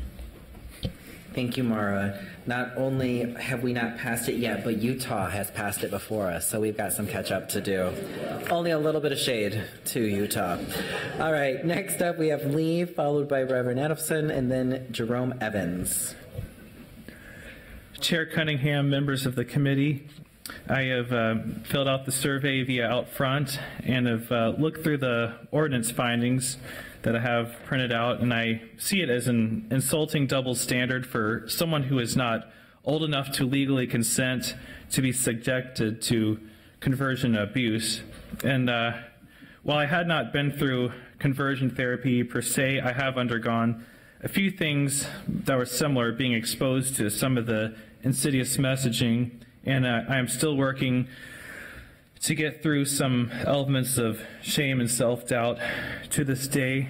It pains me to think that there are state senators to which the ability to torture gay teenagers is somehow a political priority, and I thank you for this mutual effort to change that. And most of you know me as a voice on climate emergency, and I have to say there are profound interconnections where multiple liberations are mutually tied together when it comes to scientific integrity. There is a great irony where everything that the climate science dismissives say about global warming is actually what is true about conversion abuse. It is a dangerous pseudoscience used to advance an inhumane social agenda, and we can't let those who dismiss real science exalt pseudoscience in that irony. And thank you for the great work, and was glad to know about the process which went into the ordinance. Thank you, Lee. Welcome up. Next we have Reverend Adolphson, followed by Jerome Evans, then with Kamara on deck. Good afternoon, Chair Cunningham, Vice Chair Jenkins, and members of the committee. I am Reverend Dan Adolphson. My pronouns are he, him, his, and I am Associate Pastor at First Christian Church Disciples of Christ in the Whittier neighborhood of Minneapolis, and past moderator of Disciples LGBTQ+ Alliance, a denomination-wide advocacy organization that works for welcome and inclusion for people of all sexual orientations and gender identities. I am also proud to stand before you this afternoon as a proud out gay man called by God to serve God's people. At First Christian Church, we are deeply involved in supporting LGBTQ youth in the Twin Cities, whether it be through community partnerships with a variety of organizations or through having a public presence at the Twin Cities Pride Festival every year. For many, many years, in all of those partnerships and even at Pride, we were looked at with a lot of suspicion. A church that supports queer youth and their families? What is this? After hearing that statement one time too many, I started asking questions, and the stories that I heard were heartbreaking. I heard over and over again from queer youth and their families about interaction with faith communities that told them they were broken. They were damaged goods that needed to be fixed. And oh, by the way, we've got just the repair ticket for you. Many parents are fearful when a child comes out, either because they don't personally know someone in the LGBTQ community, or because they fear their child's lives will be all the more difficult. The repair promise of conversion therapy endangers those families, sometimes irreparably. It also harms and defrauds young adults who've paid thousands of dollars for treatments with no scientific credibility. The statistics are damning. LGBTQ youth who experience conversion therapy are 8.4 times more likely to attempt suicide, experience depression, isolation, or substance abuse. As faith leaders, we are called to minister to people in ways that protect them from harm.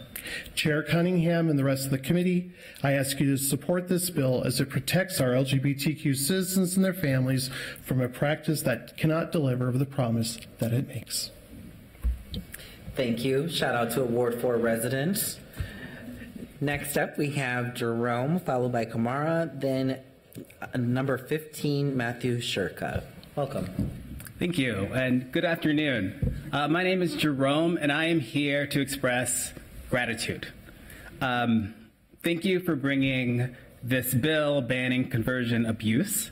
I am a member of the LGBTQ+ community, and we are often called a marginalized community. And among so-called marginalized communities, it is easy to point to examples of the government not working. In fact, when the federal government seems generally dysfunctional, when the state government chooses not to enact protections for its most vulnerable residents, it becomes very tempting to say that government in general does not work. And when people in marginalized communities believe that government does not work, they do not participate. And that creates an unfortunate cycle. So I want to thank you for breaking that cycle here today. Thank you for articulating loudly and proudly that here in Minneapolis, we protect the most vulnerable. We protect our LGBTQ community, and we protect our children. You're doing excellent work, and I'm very appreciative. Thank you very much. Thank you so much. All right, we have next up Kamara, followed by Matthew Shurka, and then that's the end of the list. I think we have one more person who would like to speak, but if anybody else is interested in speaking, please come and sign up over with the clerk. Welcome. Chair Cunningham, Carl's Poppin, committee members. My name is Kamar Julia Bashar, and I use they, them pronouns. I'm a local actor with Breaking Ice at Minneapolis theater institution Pillsbury House Theater, and most recently I wrapped filming the season 5 pilot of a Minnesota-made web series called Theater People. Both places they respect my pronouns. I'm an out and proud black pansexual non-binary Muslim. And I wasn't going to say anything today, but I was disappointed and not surprised to see that there wasn't an imam present today on behalf of queer Muslim youth, and that enraged me. Y'all are slacking, period. I am here for Muslim youth. I am here to say that this practice is torture and unquestionably haram, that any Muslim adult engaging in it, encouraging it, and witnessing it without intervention should consider their actions a hell-level offense against Allah and all of creation, and to remind any queer Muslim child that has been told in what should be a holy and safe space that they are lacking and need to change, any queer Muslim youth that is experiencing this abuse and feels alone, that when the Prophet ﷺ ascended the heavens and saw all the Muslims that ever were and will ever be, he saw you, not just the straight ones, not just the cis ones, but you. In that moment, which stands out beyond the confines of our current time of ignorance, you as a whole were and are accepted. You are beautiful and as Allah intended, and you are not alone and never have been. Assalamu alaikum. Thank you. All right, next up we have Matthew Shirka. Hi, thank you for having me. My name is Matthew Shirka, he, him pronouns. I'm a survivor of conversion therapy. At the age of 16, after coming out to my father, I was placed in a treatment by licensed professionals. And for 5 years, they explained that being LGBTQ is a psychological condition that is caused by childhood traumas.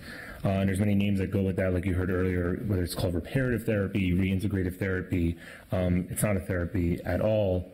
And these therapists have used a theory where they try to make heteronormative roles and gender roles. And so for 3 years, I wasn't allowed to speak to my mom and 2 sisters, so I would defeminize, not learn any effeminate behaviors, or understand that I was female, and that females were the opposite sex I was supposed to be attracted to, meanwhile identifying with males.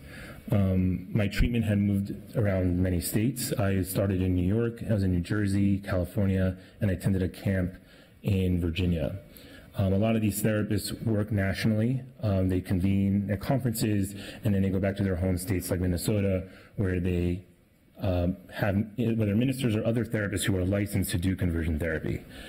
In 2012, when we created the model legislation in California with the National Center for Lesbian Rights, we created the Born Perfect campaign, and California was the first state to do that. 6-7 years later, it's really an honor to be working with everyone at Outfront Minnesota. There's now 18 states that have passed laws protecting minors from conversion therapy and 60 municipalities across the country. And there's the really important thing I want to add is that there's a lot of bipartisan support. There's support from religious leaders and conservatives. If you look at the 18 states, 7 of the governors who have signed those laws are Republican. And we received bipartisan support in every single step of this way, letting LGBT people know that it is a part of the human condition and that they are born perfect. Thank you so much. I appreciate your time. Thank you. All right, last up we have Jesus.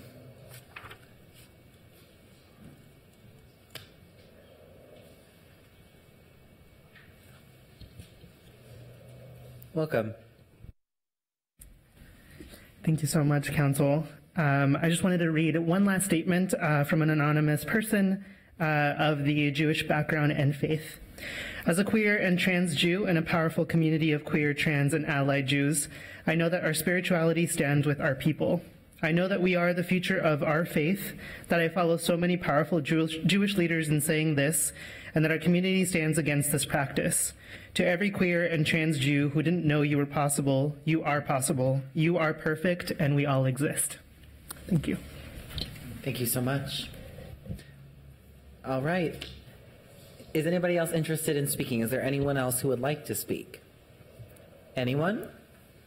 Anyone? All right. Seeing no other folks, I will go ahead and close the public hearing, and I will call upon Councilmember Gordon.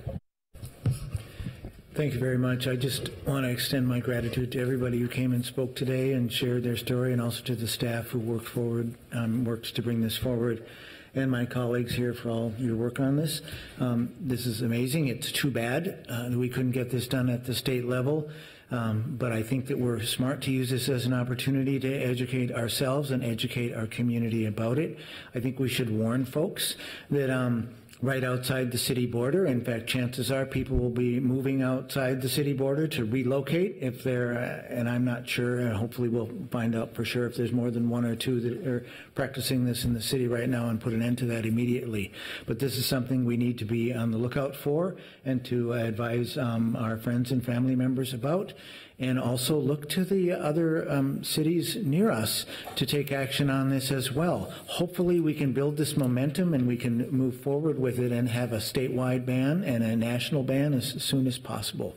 So really appreciate all the work and effort that's gone into this, and proud to support it and grateful. Thank you. Councilmember Johnson.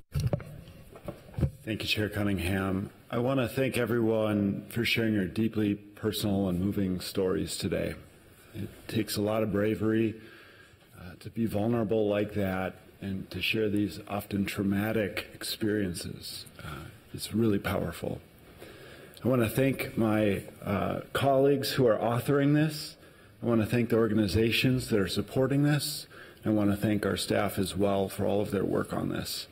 I can't think of something as fundamental to a person as who they are attracted to, and this idea that it would be a quote-unquote therapy to have somebody try to reject who they are at such a fundamental level. It's destructive, it's traumatic, it's abusive. I'd call it psychological torture. It can cause irreparable harm, and as we think about our role as a committee, especially around public health, and something we often talk about are these adverse childhood experiences.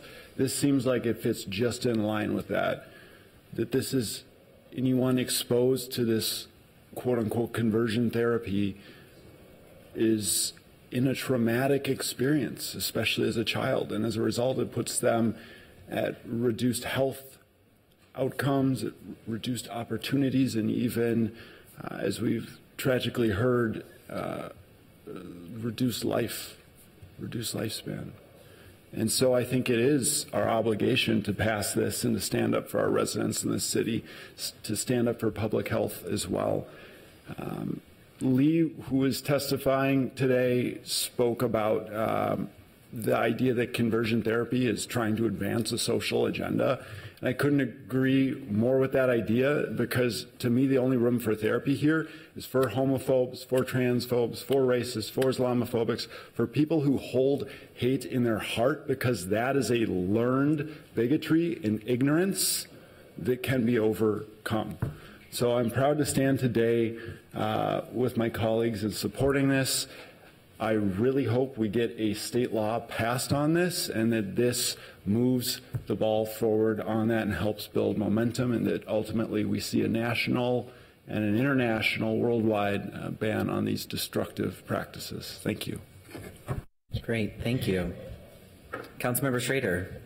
I'll be really brief. Just want to echo and also thank my colleagues for working on this. I want to thank you all for coming out, just kind of to echo the thanks on that part, but I also wanted to thank the people of faith that came out and spoke for this. Like, this is something that is, my faith doesn't stand for this, and it was very powerful to have those voices too, and it's very hard to see what other people, reasons for using conversion, like the way they justify it. And so it's very heartening to see people stand up and say, not in our name. Thank you. I'll go ahead and jump in queue here. So first, I just want to say thank you to the city staff and folks who joined the presentation for such a robust presentation. It's very informative. A part of the work that we do is also informing the public, because as was stated, this is live streamed, this is saved, so folks are able to refer back to it. So now we have a public record about this abusive practice with science and information on the public record. So thank you so much for taking that responsibility so seriously. Thank you to everyone who testified today. It is incredibly moving that folks are willing to stand up in front of the city council which I was once on that side of the podium, so I stood there with my hands shaken before, so I know how intimidating that can be to be able to expose some of the most traumatic experiences that you have gone through. So I just want to name that I'm grateful that you all did so, because it will help save lives, and it will help change lives. Thank you to the work group for all of the work that you all did. As you saw, the first slide that we had a whole list of people from different departments, ranging from the health department to IT to MPD. We had quite a robust group. We had clergy, we had out front youth serving organizations. This work was taken very seriously because we are talking about extremely vulnerable young people. And so we wanted to make sure that we were as thorough as possible as a coalition to be able to do this. I want to make sure I give a shout out, though, to State Representative Hunter Cantrell and State Senator Scott Dibble, because they really helped us build on the momentum that was already there. There was already a foundation there. We were able to build on that on the local level. There was a lot of interest and excitement already there. I am myself, for those of you who don't know, I'm sure everybody's probably heard it at this point, but I'm Black, queer, and trans. And I, in my own experience, have experienced conversion therapy. I was exposed to it as an early teen through my evangelical church that I was raised in. So when I became a policymaker as somebody who is an intersectionally marginalized person, I take this responsibility very seriously to ensure of disrupting the cycle of childhood trauma. Childhood trauma is a public health crisis, not only in the city, not in this, only in the state, but across this country. Adverse childhood experiences, as my colleague spoke to, has lifelong repercussions. And so us as policymakers working in collaboration with community, anything that we can do to disrupt that cycle and instead create pathways towards healing, that is our moral obligation to do. As I mentioned earlier, I am competitive, so I'm very excited that we are the first city in Minnesota to pass this ban, but really hoping we are not the last. Today is about setting a standard, an expectation. We look to other municipalities, cities, townships across the state and say, you too must step up. We need to get the momentum moving so that it is inevitable that it will pass at the state. That way we have really jurisdictional oversight that can enforce these protections on a statewide, so people aren't leaving the city of Minneapolis to go to the suburbs to be able to access it, but instead they can't go anywhere because it's not a welcomed practice here. This is abuse, and I really appreciate the language of talking about it as conversion abuse and abuse rather than conversion therapy, because what we do when we call it therapy is we perpetuate the delusion that it is therapy. So I really am grateful for that language being introduced in this work, so thank you. All right. Seeing no further comments or questions from my colleagues, I would like to, I also just want to speak briefly to the definition change. So what was considered radical in 1975 is no longer applicable in 2019, to say the least. So as we were going through this work, we stumbled across the definitions of sexual orientation and gender identity. It was like, let's go ahead and clean that up while we're at it. So that is just so folks understand that that's actually a pretty big deal, but I also want to give a shout out to our ancestors and elders in 1975 who were the first to do that. So, so we're just building upon the legacy that was brought already before us. So with that, colleagues, I would like to move approval of the passage of an ordinance amending Title 15 of the Minneapolis Code of Ordinances related to offenses, adding thereto a new chapter 402 entitled Prohibition of Conversion Therapy to prohibit conversion therapy or reparative therapy. Also, the passage of ordinance amending Title I, Chapter 2 of the Minneapolis Code of Ordinances related to general provisions, administrative enforcement and hearing process, amending provisions related to personnel authorized to issue citations, and the passage of an ordinance amending Title VII, Chapter 139 of the Minneapolis Code of Ordinances related to civil rights in general, amending definitions related to gender identity and sexual orientation to coincide with Chapter 402, prohibiting conversion therapy. All those in favor, please signify by saying aye. Aye. Those opposed say nay. The ayes have it, and that item carries. Thank you, everyone, so much for this. Good. I heard it.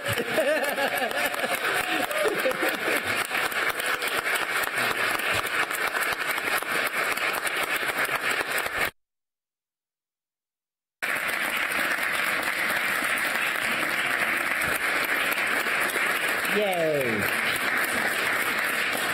So just so folks know, for the next steps, this will be going before the full city council for approval on November 22nd.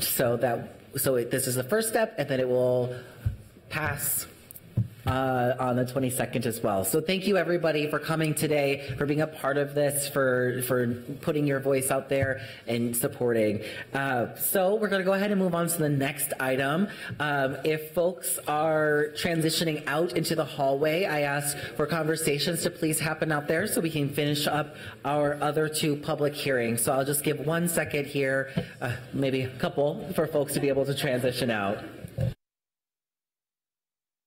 And as we do so, I will invite up the next ordinance, the Green to Go, passage of an ordinance amending Title 10, Chapter 204 of the Minneapolis Code of Ordinances related to food code. So who will be giving us our presentation today? All right. Welcome. Okay. Thank you. Thank you, Mr. Chair, council members. It'll be a tough act to follow here with Green to Go stuff, but my name is Adam Callahar. I'm an environmental health specialist with the city of Minneapolis. I do restaurant inspections along with pool and lodging inspections. As you may know, health inspectors are tasked with enforcement of many ordinances in the city, be it Green to Go, staple foods, sick and safe time notification, simply because in our role we visit most businesses throughout the city throughout the year. I've also been involved in the amendment process of the Environmental Preservation Environmentally Acceptable Packaging Ordinance, commonly known as Green to Go, and I'm here today to talk to you about some proposed changes to that ordinance.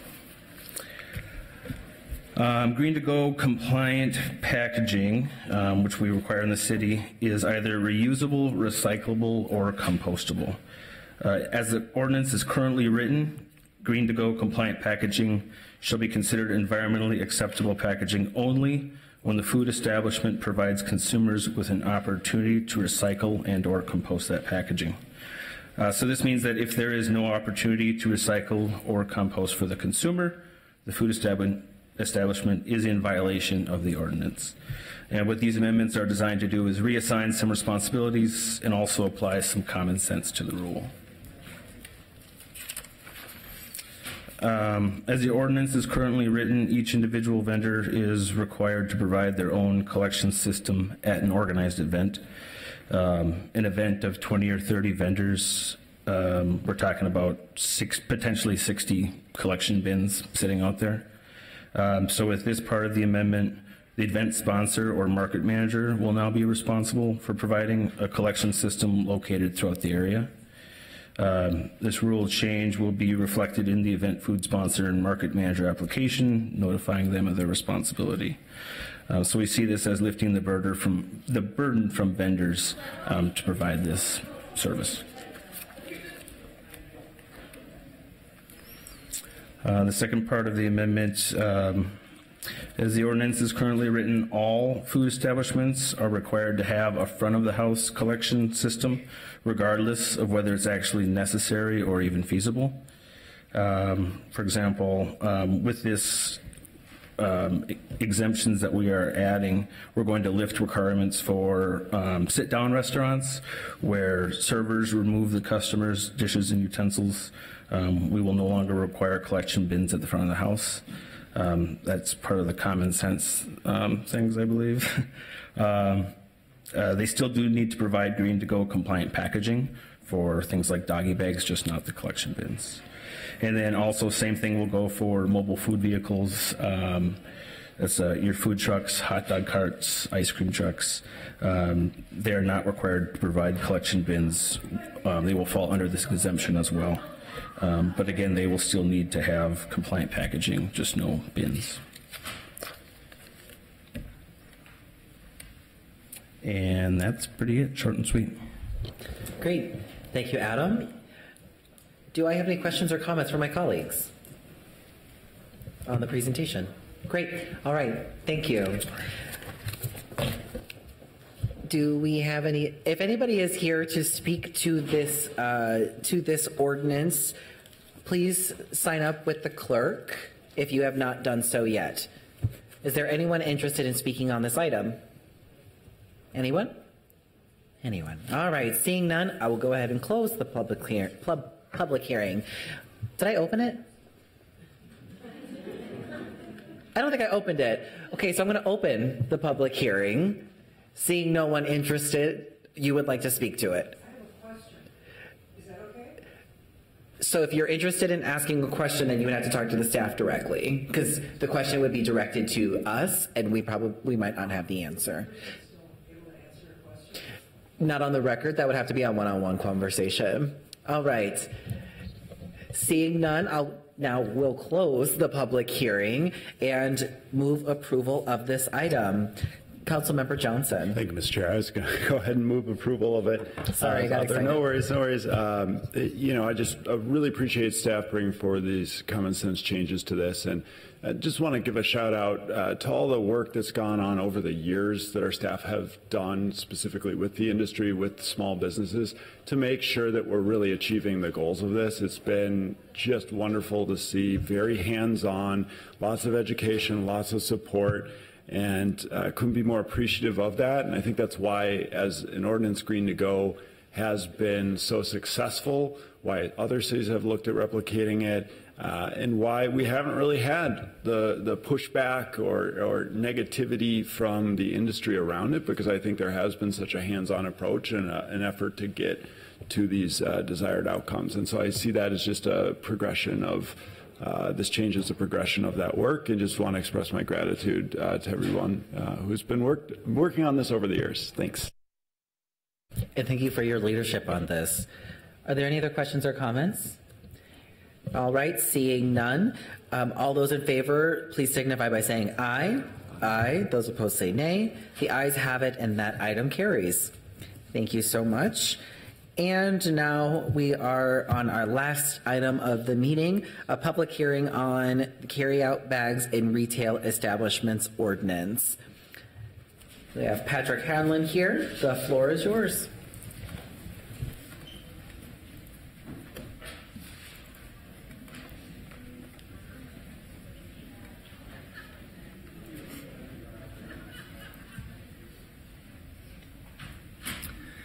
Chair Cunningham, council members, my name is Patrick Hanlon. I'm the Director of Environmental Programs. I'm here representing the Health Department, Public Works, Regulatory Services, and Community Planning and Economic Development through the Business Licensing Group on the Bring Your Own Bag ordinance. It's amending Title 11, Chapter 225 of Minneapolis Code of Ordinances relating to health and sanitation, garbage, and refuse. So the intent of this ordinance is to, one, reduce litter. There's been cleanups that go on around the city, and in a recent cleanup, over 5 tons of trash were picked up in 2.5 hours. And if you look along the roadsides yourselves as you go around the city, much of that trash is plastic bags or carry-out bags. The second is to reduce waste. It's to encourage residents to bring their own bag when shopping. Minnesotans throw away an estimated 87,000 tons of plastic bags each year, and less than 5% of those bags are recycled. And then the third is the impacts on recycling facilities. A number of these bags, when they go through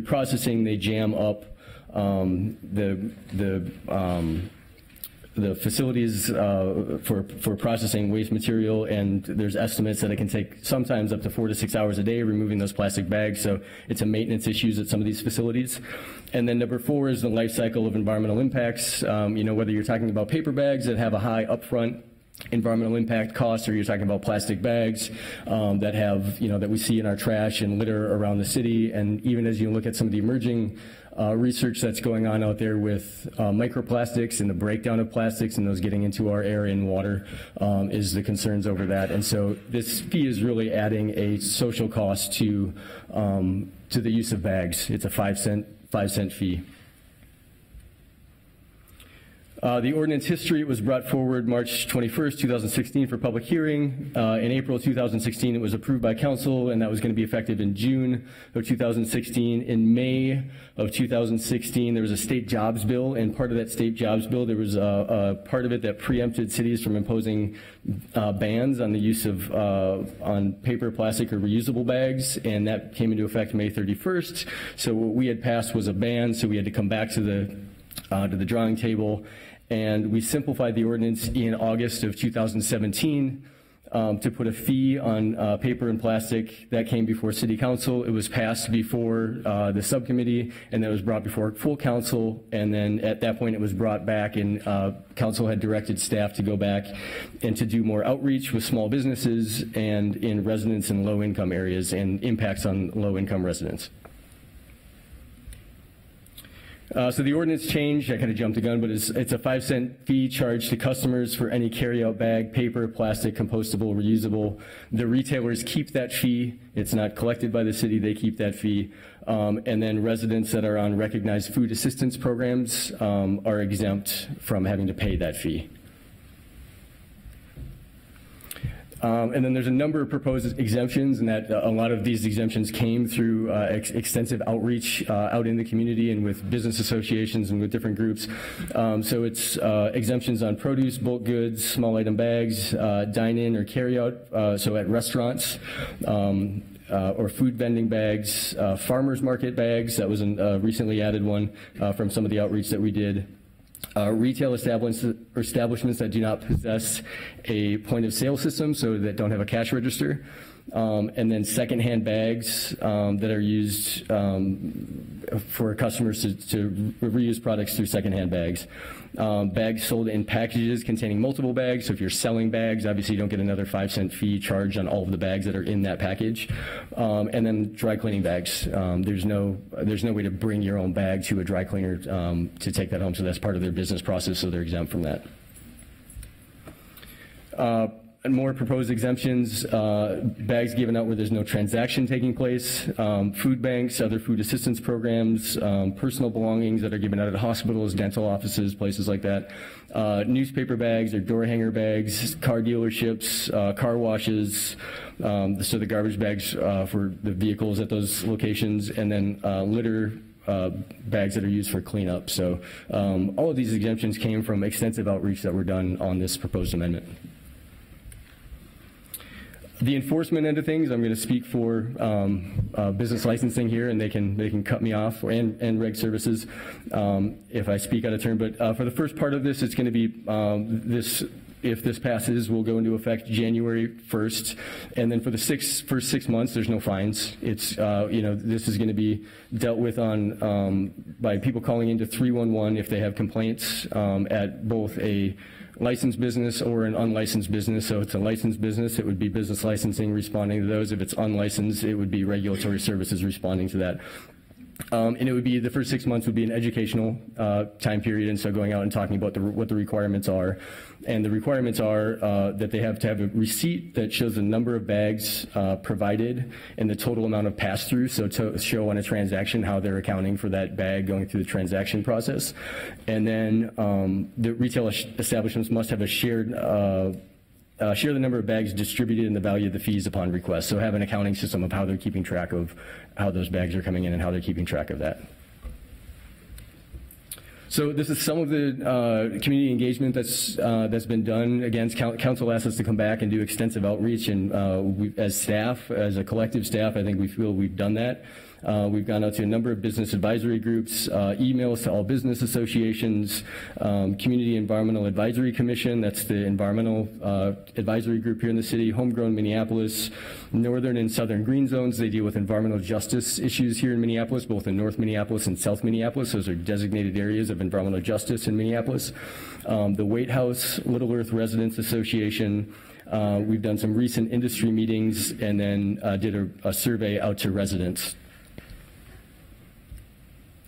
In the survey that went out to residents, we had some pretty clear indications that that folks were supportive of this measure going forward.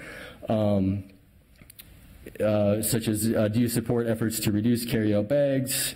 85% of respondents said yes to that. Are you more likely to bring your own bag to the store if you're charged a 5-cent fee on each carry-out bag?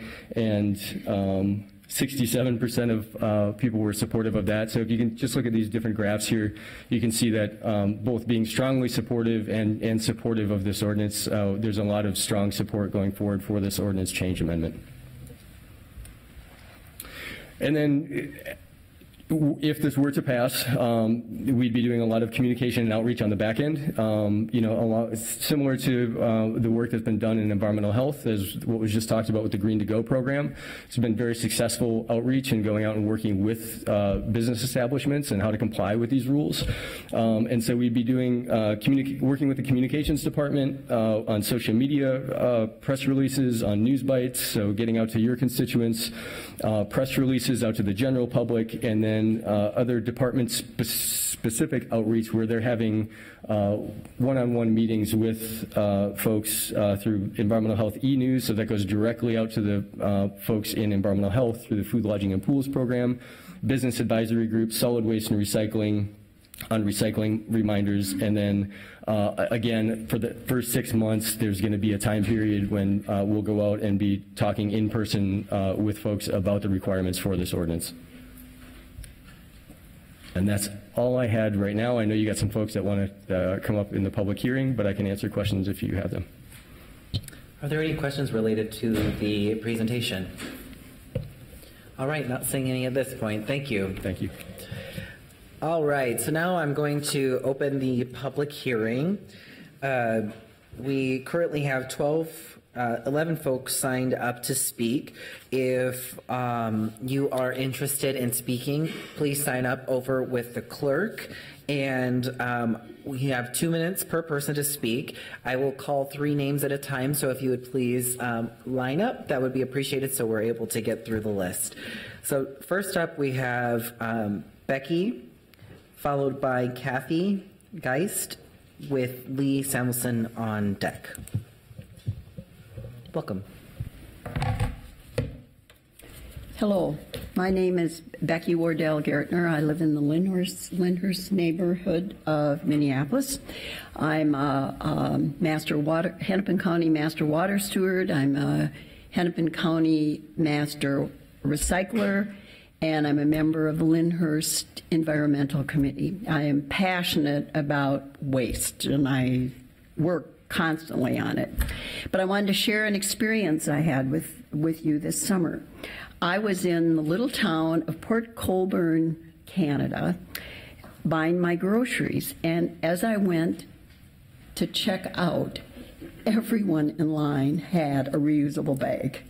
And I commented on it. I said, you must have a fee or something like that. And they just rolled their eyes and they thought, well, you must be from the United States. You know, and they pay a 5-cent fee, and nobody was taking a plastic bag. I was so impressed. So anyway, I hope the City Council will finally get this across the line. I know you've done it before, but I hope it finally can come to fruition. And I did have a conversation with Kowalski's on this, and Kowalski's does not support it, but they said they thought it was too much work at the register for their cashiers. But already the cashiers give credits. When I bring my bag, they already give me credits. And they didn't want, the second thing was he didn't want to make a profit on it. And I said, well, use the money to buy some compostable items. I was talking to them about compostable meat trays. So those were my comments. I just wanted to finish with a letter to the editor that I had published in the Star Tribune. Sorry. Okay. Thank you. You can feel free to submit it to the public record. Thank you. Send it over to the clerk. Great, thank you. Kathy Geist, followed by Lee Samuelson, with Tom Confield on deck.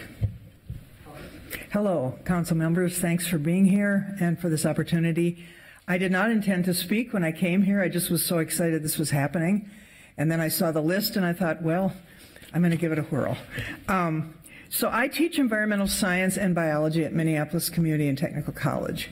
And I've been teaching since 1998 there.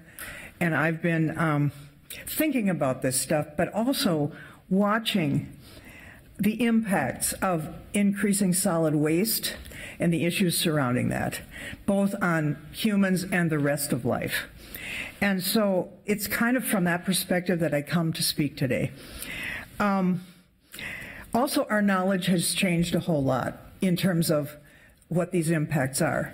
We know now about the impacts of waste on our aquatic systems, including freshwater systems and ocean. We know about the fact that oil products go into the manufacture of plastic, and we know a whole lot more about climate change. And it's an imminent issue, as you all know, that we need to be addressing now rather than tomorrow, frankly. So I've also watched what it takes for people to make changes, including my students. And we do some activities about solid waste inventory and things like that. And they come up with ways that they could reduce their waste. And a lot of times it has to do with reducing bags and plastic and all those kinds of things. So we know this stuff, and we know that it's hard for humans to make changes. But I'll tell you, money, including 5 cents, is a motivator for people to make these changes. And if we are truly concerned about the greater biodiversity on our planet right now at a time when so much is being threatened, it behooves us to do this. So I was so glad to hear that this was coming up again on your agenda. Oh, that's good timing. I want to thank you for what you're doing about this, and it's been incredible to sit through this entire hearing today and hear everything that's happened. But I really, really hope that this can be a step in the right direction. One more quick thing. There are countries, I promise you. Okay. There are countries all over the world and cities all over the world that are outlawing plastic bags, period. So, you know, we're getting into it. Thank you. Thank you. All right. Next up, we have Lee, followed by Tom, and with Catherine Lundquist on deck. Yeah, Chair Cunningham, members of the committee, I'd say if we're serious about getting close to zero waste, then plastic bags are basically the low-hanging fruit. And we have seen measures of this like implemented in Washington, D.C., where it had led to a 72% reduction in plastic bag litter. And I am someone who bikes around as my primary way of transport in the city. And so I see up close and personal the plastic bags that are littering the place all around as if they're tumbleweed blowing around and on the grassland.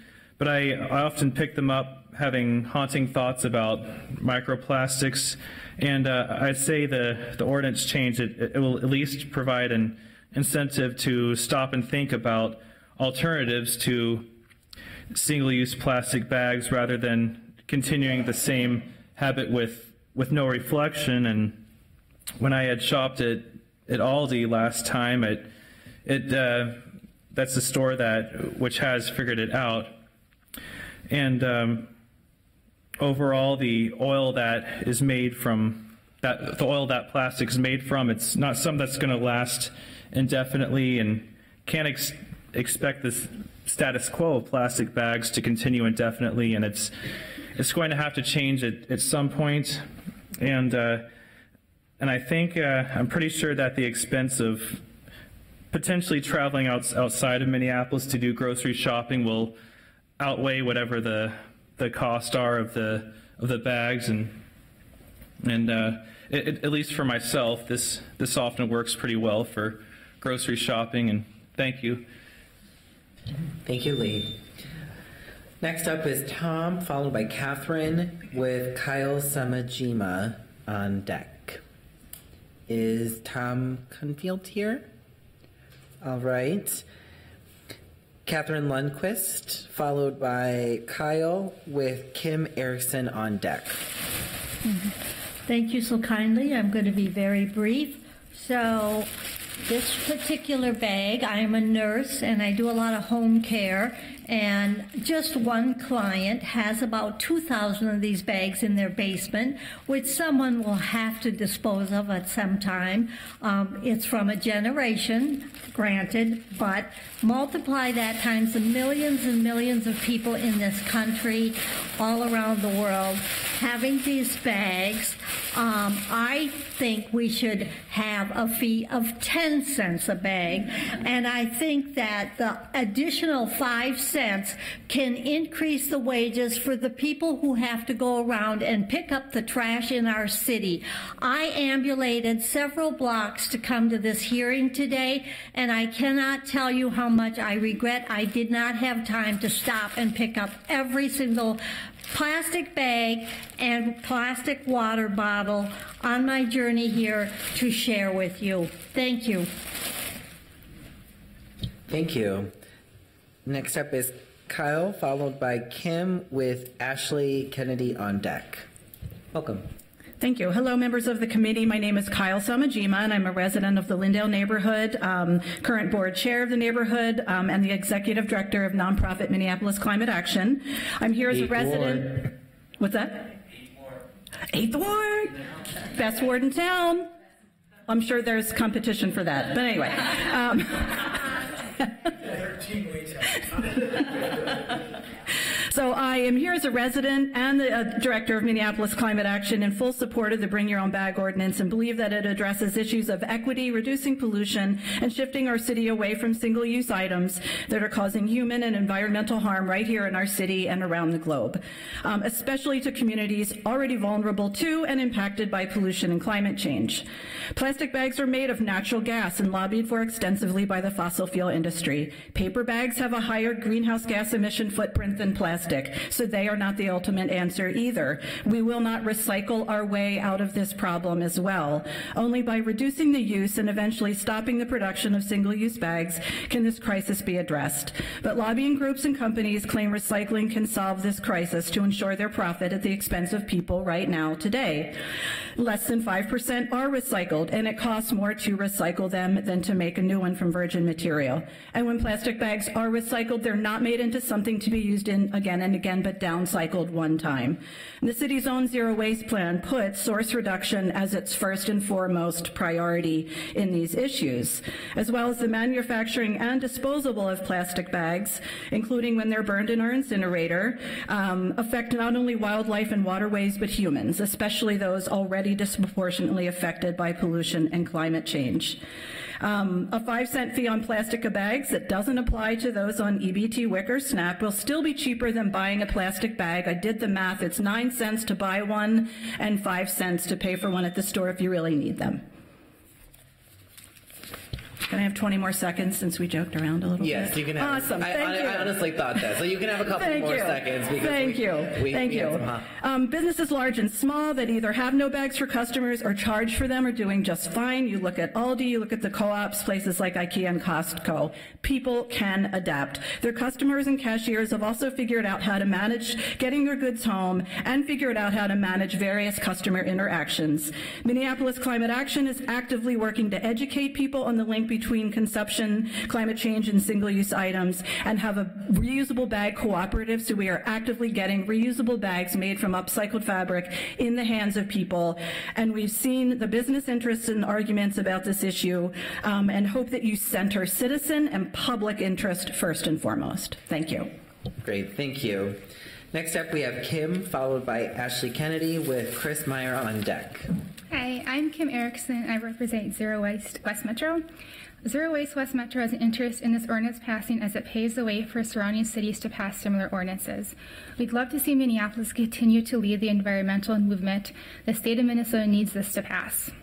As you may already know, Minneapolis has passed a bag ban, but is exempt at state level before it got into effect. Last year, there was a bill presented to remove the ban to ban plastic bags, and Zero Waste West Metro had the opportunity to speak at the committee meeting. There were a few interesting arguments against this bill, one of which was a lengthy discussion about dog poop disposal. What in the world would pet owners do without a free grocery bag to dispose of poop? Rest assured, plastic poop bags will not be banned, nor will they have an additional fee. As Zero Wasters, we've come up with a few options for reuse that most people probably already have in their home. You can use frozen fruit bags, chip bags, salad bags, cracker bags, cereal bags, paper bags, shipping bags, Amazon bags, bread bags, newspaper bags, tortilla bags, used Ziploc bags, apple bags, potato bags, bagel bags, carrot bags, produce bags. I think you get where I'm going with this. The fact that we are so attached to these huge grocery bags for picking up poop is absurd. What are we picking up poop from our pet elephants? These bags are much more appropriate to use. Another interesting argument brought up early in discussion was the fear of confusion on customers, implying that customers will not be intelligent enough to understand if they can shop in Minneapolis and having to pay for a bag. Customers understand this when they shop at Aldi's, IKEA, and Costco, and there is no confusion about this. Let me tell you, when you go to the checkout lane, people understand. Single-use bag bans and charges are spreading quickly around the world. Kenya, the European Union, Australia, Canada, and many more. Washington, D.C., our capital, has now imposed a 5-cent tax on plastic bags and saw an 85% reduction in plastic bags. San Francisco was the first city in the U.S. to completely ban plastic bags and place a 10-cent fee on paper and compostable. Okay, that's it. Thank you. Thank you so much. Next up, we have Ashley, followed by Chris Meyer, with Dan Vance on deck. Okay. Hi, my name is Ashley. I'm also from Zero Waste West Metro. Being a landlocked state like Minnesota, it's easy to feel far removed from the growing problem of ocean pollution. It's easy to forget that the Mississippi River, storm drains, and all the other water systems eventually lead to the ocean. Minnesota contains 92,000 miles of streams and rivers, which eventually lead to the ocean. The average disposable bag is used for only 12 minutes before being tossed out, and it takes over 500 years for plastic bags to break down. Microplastics have recently become a growing concern by scientists around the world. In 2017, it was found that 83% of water sources globally contain microplastics. The University of Wisconsin-Eau Claire research team even found microplastics in our very own Minnesota boundary waters. This year, a university in Scotland and the French National Center for Science Research found that microplastics are in the air, even in remote areas with little to no human activity. And this year, microplastics were found to be in human stool. Plastics are being consumed by animals and then passed up the food chain to human consumption. So why are scientists concerned about having microplastics in the water, air, and bodies? Plastic is an endocrine disruptor, which means it mimics natural hormones upon entering the body.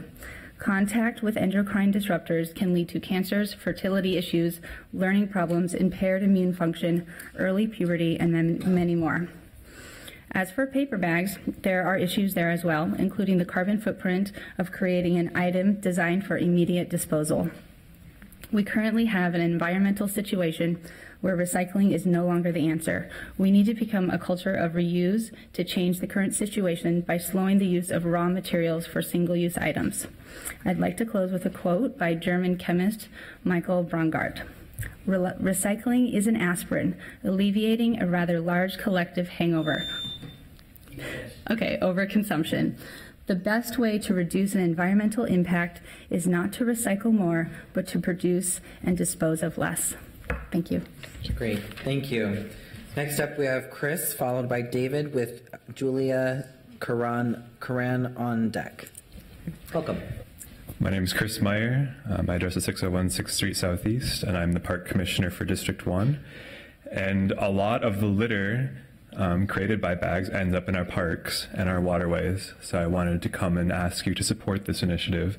In other cities that have passed similar bring your own bag ordinances, they have substantially reduced the litter in their systems. Washington, D.C., was one of the first cities to pass something similar to what you're considering today. And there, a 5-cent fee resulted in a reduction in consumption by between 50 and 70%. And they found a 72% reduction in the litter in their waterway systems. San Jose, California saw an 89% reduction in plastics in their stormwater. So I want to ask you to support that, and also to just consider what the alternatives are. Like for those who might be against this, I want to ask, so if you don't support this, do you support the HERC and burning the trash there, which heavily disproportionately impacts low-income communities, because at this latitude, the wind flows north and east, so it disproportionately hits north and northeast Minneapolis. Do you support more landfills, which last for generations and create all kinds of problems with pollution leaching into the water systems nearby, and create a lot more air pollution from the trucks that have to travel further distances? I mean, I feel that this is one of the lowest hanging fruits to move toward a zero waste society. So we need to take this action. You have the opportunity to reduce bag consumption by probably tens of millions of bags per year, and I hope you will take it. Thank you. Thank you, Commissioner Meyer. Next up, David, followed by Julia, with Jamie full on deck. Welcome. Good morning, council members. Thank you for having us today. My name is David Vance. I'm in the Wyndham Park neighborhood. I'm also a board member of Minneapolis Climate Action, a nonprofit. And I would just like to state today, or I'd like to challenge businesses who oppose this ordinance to look at it not as an obstacle, but as an opportunity to better our community, an opportunity to educate our community, and an opportunity to help their bottom line, which I think this fee will. I know change is difficult, but if you take the step to place a fee on single-use bags and eventually an outright ban, I'm positive you will quickly realize this is a win for us all. Thank you. Thank you. Next up, we have Julia, followed by Jamie, with Megan on deck. Welcome. Hi, I'm Julia Curran. I live in Ward 7, and I am hoping that this fee will be supported again. I testified with the last one.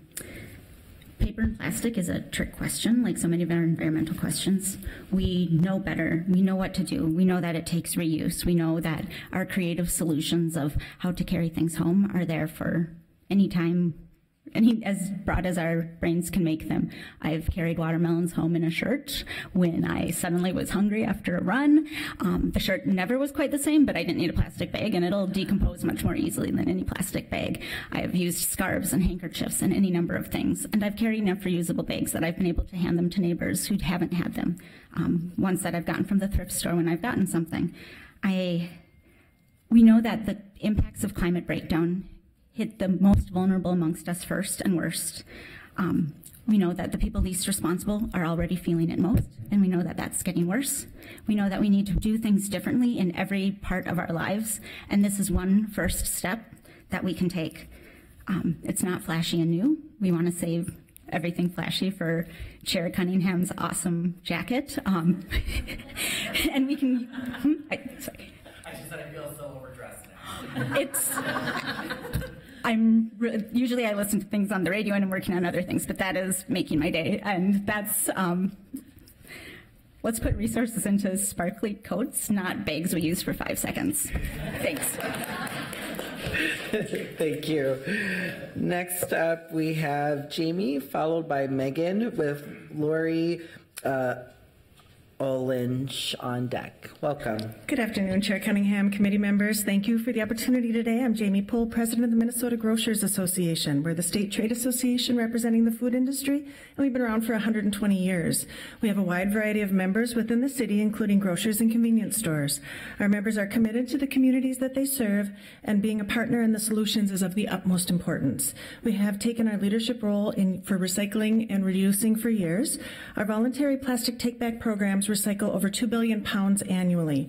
This is a program that we have executed for decades and is the only option for repurposing plastic products. We have several concerns. First, the competitive disadvantage created for Minneapolis businesses. We know that consumers will shop price. A recent study by the National Association of Convenience Stores stated 64% of consumers would drive 5 miles out of their way to save 5 cents. There are many cities with competitive brick and mortars in such close proximities. Moving a basket size to another city is concerning. We don't want to force our front-end team members to become the bag police. This ordinance is a dramatic change, as our customers are accustomed to receiving their bags at checkout as a complimentary service. Just as a point of reference, a typical grocery store in Minneapolis is processing about 2 million transactions a week. We offer curbside home delivery, and many of our members have hot meal solutions, making them a grocerant. Where and how these fees are assessed concern us. We are tasked with implementing the food assistance programs for those in need. The system has been designed so benefit recipients do not have to identify themselves. They use their EBT card to pay for their basket when the funds come from SNAP, WIC, or the cash supplement. It's a seamless transaction. This ordinance would require customers to identify themselves as SNAP benefit users. This is also concerning. The last item is the legality of the city mandating a fee. According to state statute, no county, city, or other taxing authority shall increase a present fee or impose a new tax on sales or income. Is the fee actually a tax? The Minnesota Department of Revenue has yet to rule if the fee is taxable or non-taxable, so this still leads to questions. I'd just like to say, as an industry that serves and supports employees, Minneapolis, we greatly appreciate the opportunity to share it today, and we're happy always to stand for questions and work with the council as we move forward. Thank you. Great, thank you. Next up, we have Megan, followed by Lori, with Miriam Holsinger on deck. Thank you. Hello, and thank you, Chair Cunningham and committee members, and thank you to staff for your great work over many years. My name is Megan Cool-Stennis, a 9-year resident and community member in East Phillips neighborhood. I strongly support the Bring Your Own Bag ordinance changes because we are in a climate emergency. I support it because of its goals and planned outcomes out of it that which become reduced resources and more reusable bags used in Minneapolis. Excuse me. This resource use from single-use carryout bags is causing all sorts of extraction from new resources that are impacting communities of color and low-income communities. Not only will some of the oil in Line 3 be used for plastics, including plastic bags, but manufacturing as well as incineration are often located in low-income communities and communities of color. If you care about stopping the new Line 3 and or impacting our climate emergency, we must pass these ordinance changes. Additionally, plastic bags are often littered. That's been talked about a lot here. In my neighborhood, litter is not only a problem, but I no longer feel that I can pick up litter, at least not on a whim without gloves because of the threat of finding needles in or around bags and other litter. This is costing great cost to whomever picks up this litter, either the city or the risk of the residents, in hopes of having cleaner streets and sidewalks for our kids and other residents to walk and play and be. If we care about our kids having clean places to play, we must pass these ordinance changes. Additionally, the point of this ordinance is not to charge for bags. The point is to have people bring reusable bags with them. However, bags not only cost resources, but they cost money. Something given out for free as part of a purchase at a store, but has far more impact than just carrying that or those items out of a store. I'm going to jump ahead. Many communities have gone before Minneapolis and have made huge changes because of these ordinances. There are many reasons for a city to make this change, and these are my reasons. I hope you realize your reasons and vote to support these important ordinance changes. Thank you. Great, thank you so much. Next up is Lori, followed by Miriam, with Josie on deck. Hi, Chair Cunningham, Vice Chair Jenkins, and council members. Thank you for holding this hearing. and letting us speak. I'm with the Sierra Club. I'm the lead of the Zero Waste Task Force, and we do support this ordinance. We think it would be a very effective way to reduce plastic and paper. Without a fee, plastic bags are just given out way too easily. At the grocery store, a lot of times in the name of customer service, clerks just bag or double bag things that don't need to be, and it's very hard to avoid them. You always have to be on guard to avoid getting a bag when you don't need it. Every bag, paper, plastic, and reusable, has an environmental cost. Reusing a bag shrinks the cost with every use.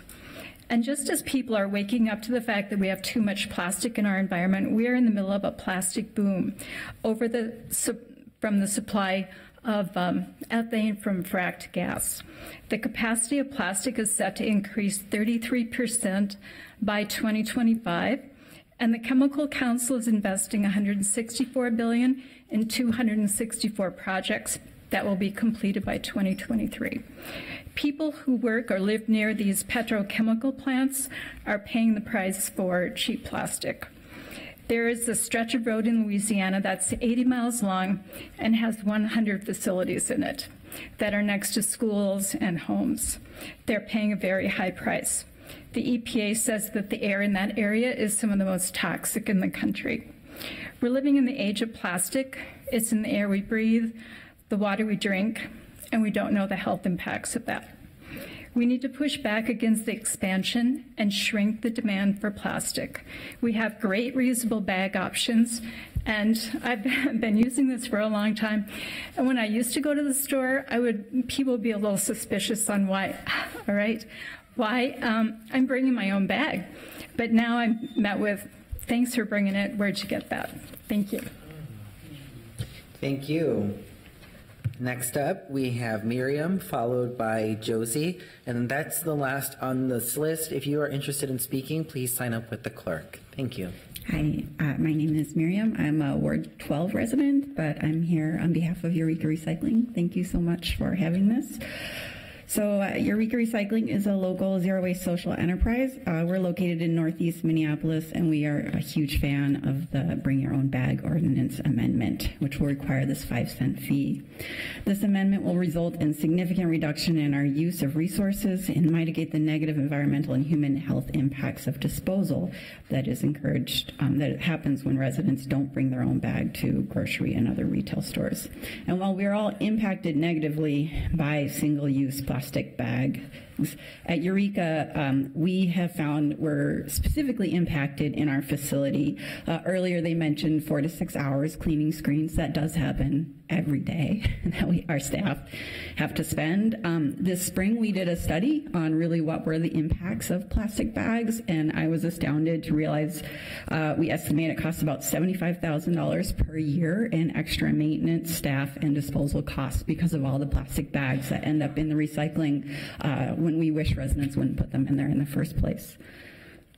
Additionally, someone mentioned the voluntary plastic bag recycling that happens at grocery stores. At Eureka Recycling, we talk with all of the end markets where we sell material, and so we have a good sense of what can be recycled and not recycled. And all of the plastic bag recyclers I speak with have more than enough material. So they're not looking for more plastic bags. So even though we only recycle about 5% of all the plastic bags that are currently generated, there's not enough places for the rest of them to go. So reduction really is our best option in this case. Furthermore, this ordinance uses a demonstrated viable model that has proven to be effective at reducing bag usage. Many people have already mentioned the other cities where they've seen significant reduction when you add that small 5-cent fee. We've also seen that in our own city where several businesses have instituted that fee. So I just want to continue and say thank you, and we are really in support of this. Great, thank you so much. Next up, we have Josie. Welcome. Thank you. I'm with the Zero Waste Group at Sierra Club, and I went for a walk a week ago. I walked 12 blocks, which is about 1 mile in my neighborhood in Seward, and I collected this bag of trash in that amount of time. Plastic. It's approximately 1 cubic foot for a 30-minute walk. Minneapolis has 2,137 miles of streets. So if my neighborhood is typical of the rest of Minneapolis. That would be 243 square feet or 81 yards of plastic for the rest of the city for a 12-minute walk. Or enough plastic to fill a 20 by 20 foot room up to our necks. So I'm really for this meager 5-cent fee. And I also want to acknowledge we're on Dakota land, which I look at that picture of the Mississippi and think of that and just think, what a travesty, especially in light of that and how that culture back then that we've stolen their land would be just, so appalled at the violence we're really doing to the earth, partly through plastic. Thanks. All right, thank you so much. Is there anybody else interested in speaking? Anyone? Anyone? All right, not seeing anyone else, I will go ahead and close the public hearing and open it up if there's questions or comments from my colleagues. Councilmember Gordon. Yeah, I'm happy to move approval. I really appreciate everybody who came to speak today. Certainly, as most folks know, this is something I've been working on for quite a while and working with others on for quite a while, and I think it's going to be a real positive step for the city. I think that the city is also committed to working with our local businesses to see that they can be successful implementing this. I certainly know people who will walk many blocks or drive many miles to come to one of the co-ops or places that isn't distributing bags or go to their Aldi's because they like that store. So I think there's a way to attract customers to the stores and be successful. And we will certainly be working in the weeks ahead to do that. And I'm hoping that one thing that we can do to make sure that there isn't some kind of uncompetitive advantage if we happen to be on the borderline with some suburb and some other store is that we can go together to the state legislature next year and we can say make this statewide so that it's a fair playing field throughout all of Minnesota. And I make that commitment to go with you. Thank you. Councilmember Johnson. Thank you, Mr. Chair. I want to thank Councilmember Gordon for his leadership on this. I support the ordinance. I think it was really helpful to hear from Miriam at Eureka Recycling about the costs associated with this. I think we got to keep getting that out there and let people know there is a cost to this. These bags are not free, and every time you take one, others are paying that cost. And so this is really about fairness. This is about equity. This is about really letting the market get back in balance by correcting a negative externality and having people pay ultimately for the costs associated with these bags. In that regard, I'd say, and again, I support this ordinance. My only regret about this is that the state does not give us the authority to take part of that fee and be able to dedicate it to actual environmental cleanup. There is so much litter out there that's clogging our streams, our rivers, our storm drains. There's a cost for the city from an infrastructure standpoint. There's a cost to the environment, to wildlife, and it's a shame that we don't have that ability yet. I agree with my colleague, Councilmember Gordon, that we want to keep our work going at the state level and hopefully get some changes in legislation that would then allow us to pick up that end of things as well, because we don't want that cost to continue to go unpaid for. And just on ending on a silly note, I guess, I appreciated Kim's point as well about dogs. We hear about that a lot. I happen to have a very small dog, and so the concept of using a very large bag seems kind of ludicrous to me. And they make these great little tiny compostable bags as well. They sure do. For dogs, and so it works out really well. But it's been great, and I know Councilmember Gordon really inspired our family to make the change to carry out bags when he initially brought up this legislation as well. And it's a lot easier than people think, and it's a positive change overall. Thank you. Council Vice President Jenkins. Thank you, Chair Cunningham. I too want to commend my colleague, Councilmember Gordon, for steadfastly championing this issue over several years now, and I will be supporting this measure on a less silly, but certainly I would say shameless plug note. As some of you may or may not know, I'm also an artist, and I have an exhibition up at the Corner Store Gallery right now called Bag Lady Manifesto, and it is a art exhibition that is made up entirely of recycled bags. And so you can go and view that exhibition until this coming Friday, I believe. It's coming down, but it's the Corner Store Gallery in Northeast Minneapolis. And the address is, oh boy, let's see here.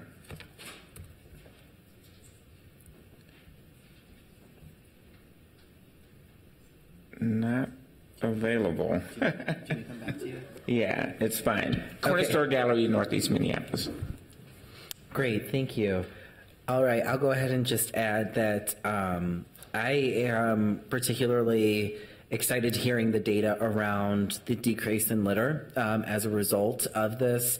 I live and represent North Minneapolis, and we have our littering issues are truly atrocious. And so I think that anything that we're able to do in order to be able to curb that, I think is really important. And I have a bunch of dogs, so I feel like I have to also speak to it. I think that we should be having conversations about why are we putting the most compostable thing into something that is not compostable and break down? Just throwing that out there that there are compostable bags. And so if that is an issue, folks should take that into consideration. Great. So we have a motion on the floor for approval of this item. All those in favor, please signify by saying aye. Aye. Those opposed say nay. The ayes have it, and that item carries. Thank you, colleagues, and everyone for being a part of this conversation. And with no further business before the committee, this committee is adjourned.